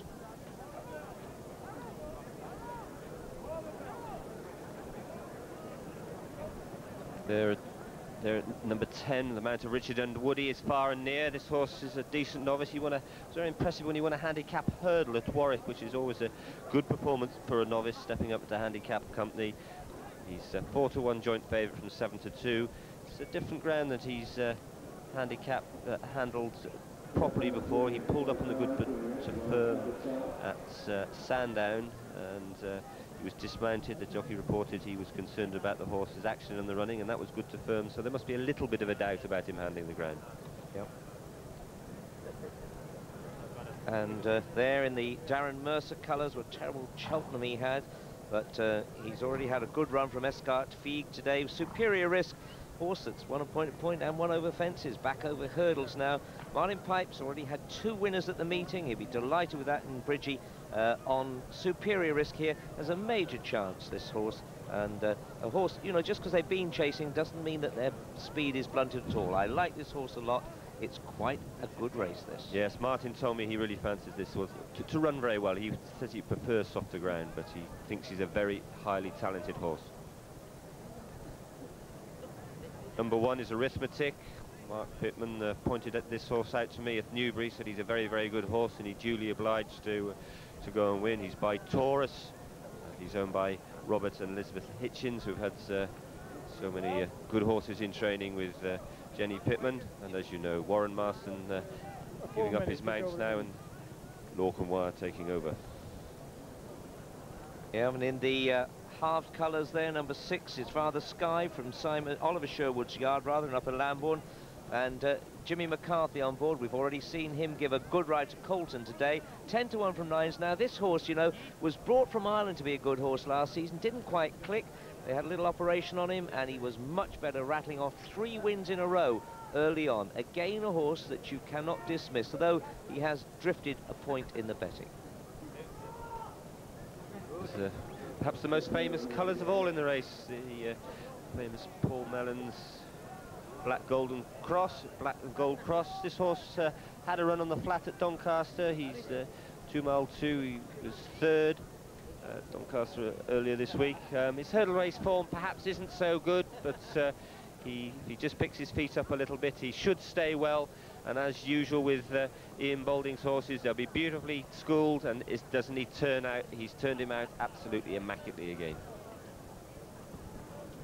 And now we have a clear favourite here, Turnpole at 4-1, Far and Near drifting up to 92, Superior Risk 6, Blaze Away 9, 10-1 Barbados. Well, it's not going to be, they're not going to hang around once again, but the action will soon be underway. 3 miles to go, 2 circuits. Let's join Peter O'Sullivan. And that's it, they're away to our first time up, with Flo on the far side, Wisley Wonder right up with them, Superior Risk with the white face, and then nearer the stands, Buckhouse Boy. Superior Risk landed in the lead there. They're all safely over the first from Wisley Wonder and Flo, and my goodness, they're really hacking on now. Coming up past the winning post, they've got 13 flights in all, or another 12. Wisley Wonder and Superior Risk disputing it just ahead of Flo on the inside, then Buckhouse Boy and Buttercup Joe, and then on the inside Father Sky. They race over to the far side with Lord of the West not far behind the lead, and Superior Risk goes to the front again from Wisley Wonder and Flo and Buckhouse Boy and Buttercup Joe and Lord of the West, and behind them Father Sky on the inside. And then comes Arithmetic. Behind Arithmetic is Lottery Ticket. Superior Risk over the second, really tanking on from Wisley Wonder. Then Buckhouse Boy and Flo and Lord of the West and Buttercup Joe and Arithmetic on the inside. And then comes Far and Near. Blaze Away is one of the back markers over the next. Superior Risk from Wisley Wonder. As they come to the last over on the far side, the fourth, Superior Risk, the leader from Wisley Wonder, then Buckhouse Boy, and on the inside Father Sky, just in behind Father Sky, Buttercup Joe, then Far and Near, and also Lottery Ticket towards the outside. Racing on this first circuit towards the home turn, Superior Risk the leader by about 3 from Wisley Wonder, Buckhouse Boy. Behind them, Father Sky. On the outside of Father Sky is Lottery Ticket. And then come Buttercup Joe and Lord of the West and Far and Near. Behind Far and Near is Arithmetic. And the back marker now is Flo. Superior Risk by a good couple of lengths to 3 lengths from Wisley Wonder and Buckhouse Boy and Father Sky. A Lottery Ticket on the outside is being tracked by Far and Near. Buttercup Joe and then Yami. Arithmetic saving ground, sticking to the inside all the time, as coming to the 6th. Superior Risk lands in the lead from Wisley Wonder and Buckhouse Boy. Buttercup Joe. Blaze Away is making good progress from the rear. The sheepskin noseband towards the left of the picture as we see them, but as they jump the 7th, it's Superior Risk from Wisley Wonder and Buckhouse Boy and Buttercup Joe. Then comes Father Sky, Arithmetic over on the far rail, Far and Near, and then Lottery Ticket and Blaze Away, and Flo some way behind the remainder, but Superior Risk. And David Bridgewater, who rides Encore Ampere for the stable tomorrow in the National, with the advantage still by about 3 lengths from Wisley Wonder and Buckhouse Boy. Buttercup Joe on the outside of Father Sky.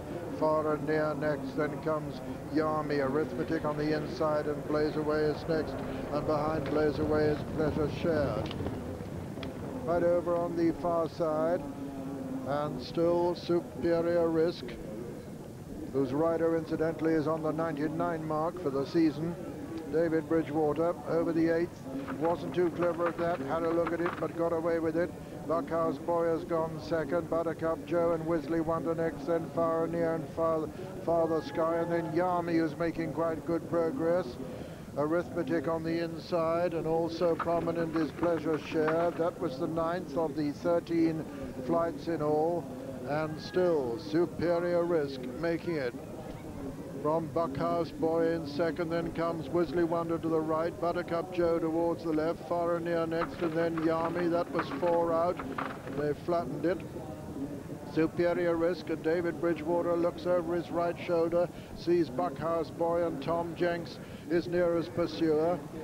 Then comes Buttercup Joe. Behind Buttercup Joe, Yami is still making progress. He's been making progress for quite a while now. Racing towards the home turn in this Belle Epoque Sefton Novices Hurdle, and Superior Risk with his white face still showing well clear of Buckhouse Boy as they race round the home turn with 3 flights left to jump. Coming there quite strongly is Pleasure Shared, who's moved into 3rd place. Then comes Buttercup Joe and Yami coming down towards the 3rd last, and it's Superior Risk being chased now by Pleasure Shared. Over the 3rd last, Superior Risk from Pleasure Shared in 2nd, Buckhouse Boy 3rd. In 4th is Buttercup Joe at the 2nd last. Superior Risk and Pleasure Shared jumping together, and Pleasure Shared is going on now, and it's Pleasure Shared under Paul Carberry. Paul looking for his 2nd winner of the meeting, looks as though he's only going to jump the last. It's Pleasure Shared at the last by 2 lengths from Superior Risk, and as they race into the closing stages on the level, it's Pleasure Shared under Paul Carberry going away from the long-time leader Superior Risk, and at the line Pleasure Shared is the winner. Superior Risk is 2nd, and 3rd is Buckhouse Boy, with just getting up to be 4th Mr. Kermit ahead of Buttercup Joe. And so the result of the Belle Epoque Sefton Novices Hurdle: first, number 11 Pleasure Shared, owned by Mr. Tony Eves, trained by Philip Hobbs and ridden by Paul Carberry, his 2nd winner of the meeting. 2nd was number 12 Superior Risk, owned by Mr. Darren Mercer, trained by Martin Pipe and ridden by David Bridgewater. 3rd was number 3 Buckhouse Boy, owned by the Bawtry Boys, trained by Nigel Twiston Davis, ridden by Tom Jenks, with 4th number 9 Mr. Kermit.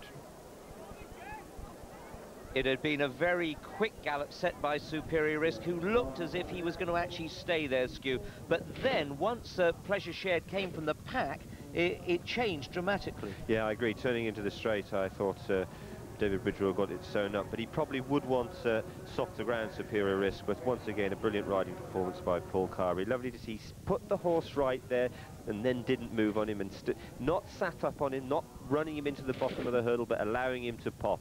I've said for a long time, I'm a great fan of this boy's riding. He's a very, very good rider. We saw him to great effect yesterday over the Aintree fences. He's got the flat race style, rides very short, but I think that's a good thing now over the type of obstacles we're getting. But Buckhouse Boy, I thought Tom Jenks, who doesn't get a lot of opportunities himself, has given him a great ride.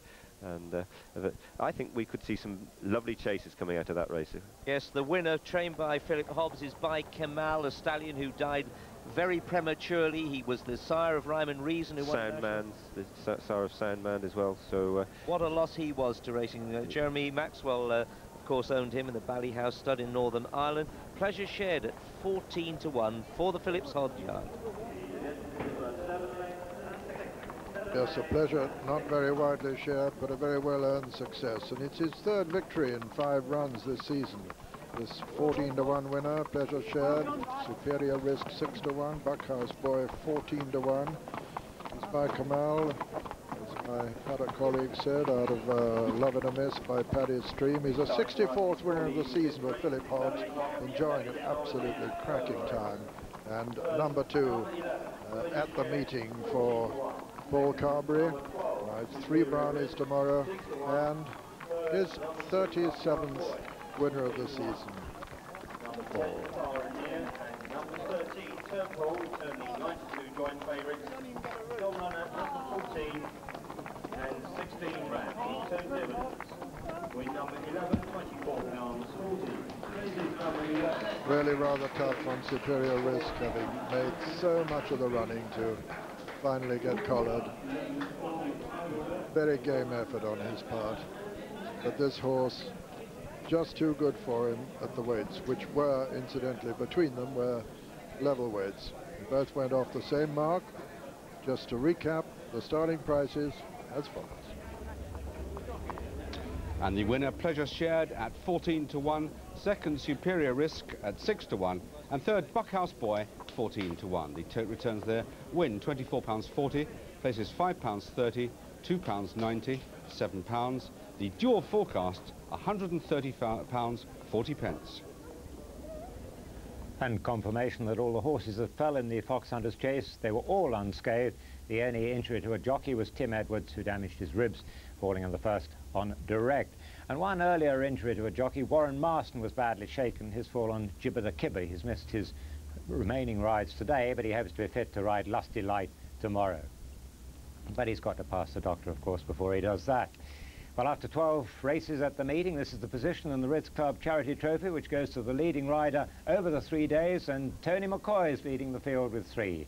Jonathan Lower and Paul Carberry, who's just completed a double, have 2 winners, in Lorcanwire, Peter Nevin, Clive Story, Brian Harding, and Richard Ford have won.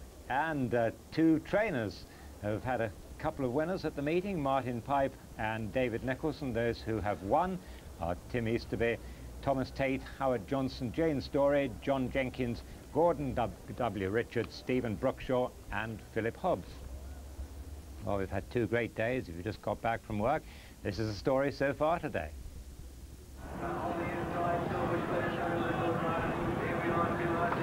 Very little between the leading trio now as they come down towards the final flight, with Silver Shred the Grey trying to get on terms as well, but on the near side it's Ashwell Boy who's going to jump in the lead.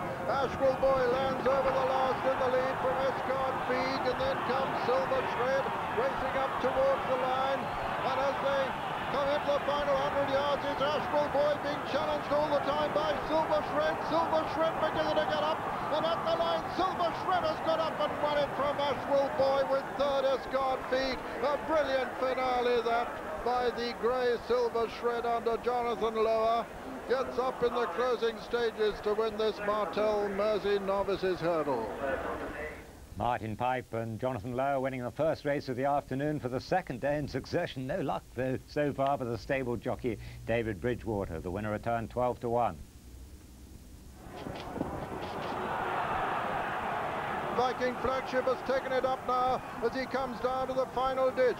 It's Viking Flagship, 2 from home, in the lead from the fading Colton and then Soundman.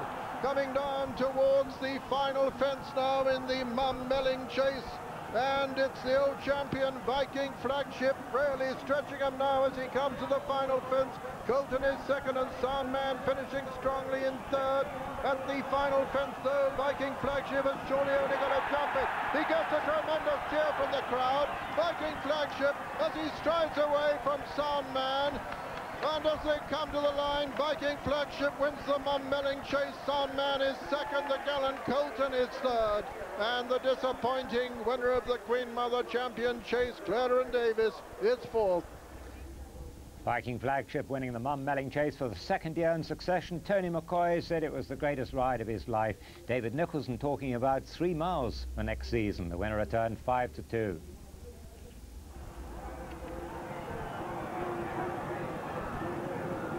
Coming up to the final ditch, 2 out. Addington Boy from Avro Anson. 1 fence to jump now. Act the Wag and Golden Slipper just coming to jump the 2nd last, but at the last it's Addington Boy from Avro Anson. Addington Boy under Brian Harding from Avro Anson, trying to challenge again under Mark Wow. As they come down to the final fence, there's not such a big lead now. Addington Boy jumps in from Avro Anson, and it's Addington Boy from Avro Anson as they race into the closing stages. Addington Boy being challenged again by Avro Anson. It's going to be close as they come to the line, but Addington Boy has just held that challenge of Avro Anson. Addington Boy is the winner. Addington Boy winning for jockey Brian Harding there, standing in for Tony Dobbin, who's injured. A consolation for Gordon Richards, who's had disappointments with 1 man, and Tartan Tyrant, who can't run in the National.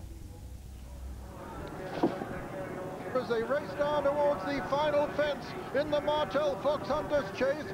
It's a three-horse race up front, and they land almost in unison. Rolling Ball is beginning to pick up again on the far side. On the near side, it's Cinderella, but it's Rolling Ball who's sprinting now as they come down towards the elbow. Rolling Ball it is, the leader by 2 to 3 lengths from Cinderella, and then comes Sonati and Kerry Orchid finishing like a train. It's Rolling Ball now with Kerry Orchid putting in a tremendous run over on the far side. Rolling Ball on the near side, Kerry Orchid on the far side. It's going to be close. Rolling Ball and Kerry Orchid. Rolling Ball has just won it from Kerry Orchid with Sonati third. 4 came Cinderella and 5 the Birdo. Rolling Ball, who led from the start, was headed 3/4 of a mile out, but battled his way back into the lead. A great ride by Richard Ford, and a rare winning favourite at 7 to 2. At the second last, Superior Risk and Pleasure Shared jumping together, and Pleasure Shared is going on now, and it's Pleasure Shared under Paul Carberry. Paul looking for his second winner of the meeting, looks as though he's only going to jump the last. It's Pleasure Shared at the last by 2 lengths from Superior Risk, and as they race into the closing stages on the level, it's Pleasure Shared under Paul Carberry going away from the long-time leader. Superior Risk, and at the line, Pleasure Shared is the winner. Superior Risk is second, and third is Buckhouse Boy, with just getting up to be fourth, Mr. Kermit. Pleasure Shared giving Paul Carberry his second success of the meeting. Remember, he was hurt yesterday, had to pass the doctor to ride today. Well, the great race is just 23 hours away now. 3 o'clock tomorrow, the Martel Grand National. What do you look for in a Grand National winner? Well, Jenny Pittman's been sharing some of her secrets with Sue Barker.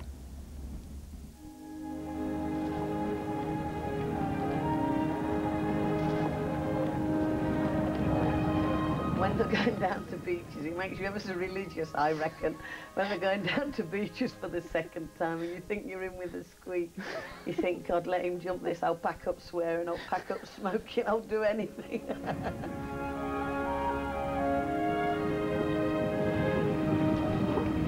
I have a leg feeling hand, which is this one. I'm left-handed, and it has a very good memory. I mean, some of the old horses, when you rub your hand down their legs, they're a bit like antique chair legs. They've got so many knocks and added bits onto them. You know what? The real good ones are the ones that have got characters. The very good ones, you know, are all a bit eccentric in some way or another. Just that little bit different.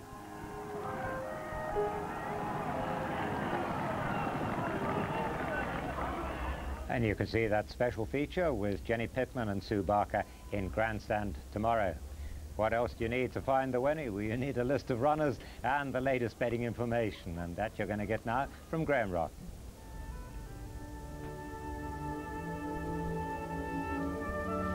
And Rough Quest is now out to 7 to 1. There we have him co-favourite with Superior Finish and Young Hustler. Superior Finish, Ladbrokes worst loser.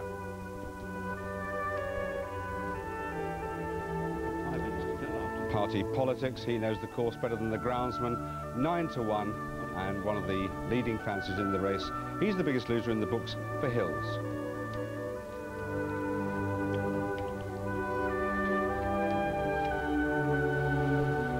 Lusty Light, 20 to 1 there. I think that you can get quite a big price. You can have at 33 to 1 about the Jenny Pittman 1-2. Encore and Per, 20 to 1 from 33 to 1 a week ago for Martin Pipe.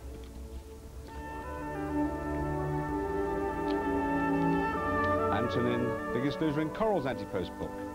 Can this outsider win for Yorkshire? Chatham, another for Martin Pipe. A good horse on his day.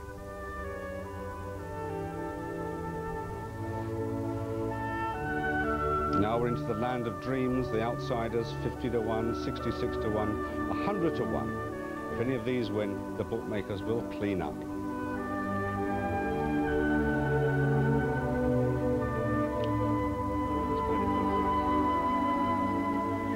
150 to 1, Plastic Space Age, a name for the day perhaps, but not perhaps the best name for a racehorse. 150 to 1.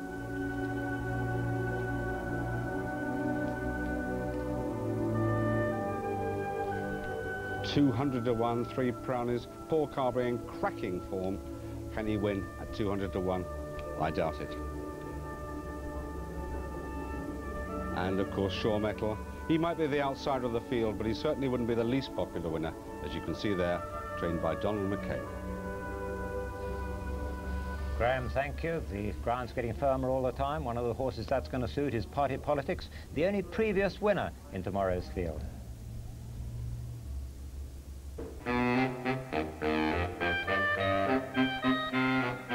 It's 4 years since Party Politics earned his moment of glory, and every year he's trained purely with the Grand National in mind.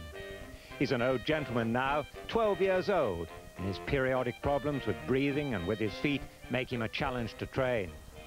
He's the biggest horse in the race by far, 18 hands high, over 6 foot. He'll have fewer than 30 rivals. From an original entry of 82, the field shrunk to 32 on Monday. And by Saturday, it'll be the smallest for 26 years. He's a very light-actioned horse to ride. You know, he's always on the go, as you can see. Some horses come up here are always falling over their feet and things. He hardly ever does that. He's a remarkably light-actioned horse for a big horse. Yeah. Yeah. His only race in the last 12 months was at Haydock Park, where, not surprisingly, he got tired in the heavy going and was pulled up. But since then, he's come to himself, and as the day gets closer, he gets better. But you can hear him coming from a long way away. The reason is that the horse has a stainless steel tube in his throat to help his breathing. It's fitted painlessly when he comes back into training, and it's cleaned and adjusted by his lad Buck Rogers before and after exercise. When he first had it in, it took him about a week to get used to it. He was kind of galloping along with his head up, but after a week he learned to use it, and he really could take in the air, and you could really feel the difference. What he doesn't want is a windy day. It affects his breathing. Last time he won the National, it was election year. That could be this year. A good omen for Nick Gaisley? Well, I'm never confident over these things, but his preparation has gone well. He likes the course. He's got a great jockey. Who knows? So is he going to win? Yes. He sounded interested. Well, Grandstand starts at 12:15 tomorrow, and as well as the Grand National, Denoli takes centre stage in his bid to win the Aintree hurdle for the 2nd year in succession. Remember, he smashed a fetlock in last year's race, only to make a miracle return. Also in Grandstand, Football Focus with Alan Hansen, and live coverage of the final practice for the Brazilian Grand Prix. Final score at 5 o'clock. But tomorrow here at Aintree, for one man and one horse, it's going to be the day of their life. Goodbye.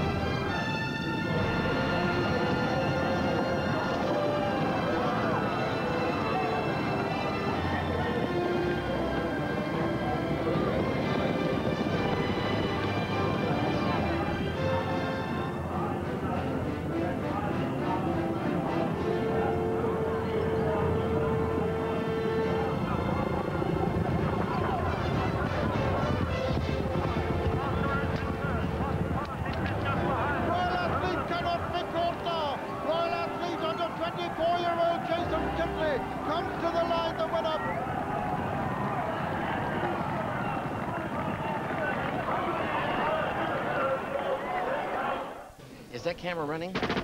Moving Pictures is back. You're looking real good to me. With David Lynch. It's, a thinking man in trouble. Terry Gilliam. They're watching you. We're all monkeys. Susan Sarandon. Death is breathing down your neck. You're playing your little man on the make game. Around the globe, from sci-fi to the London scene. If it's moving on screen, it's in moving pictures. Tell everyone it's art. Does anyone here know how to write?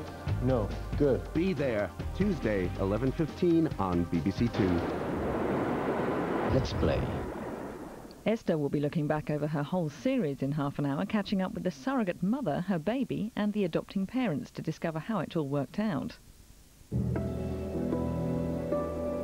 First on BBC Two, it's the big day for Martin Lewis and contestants. On Today's the Day.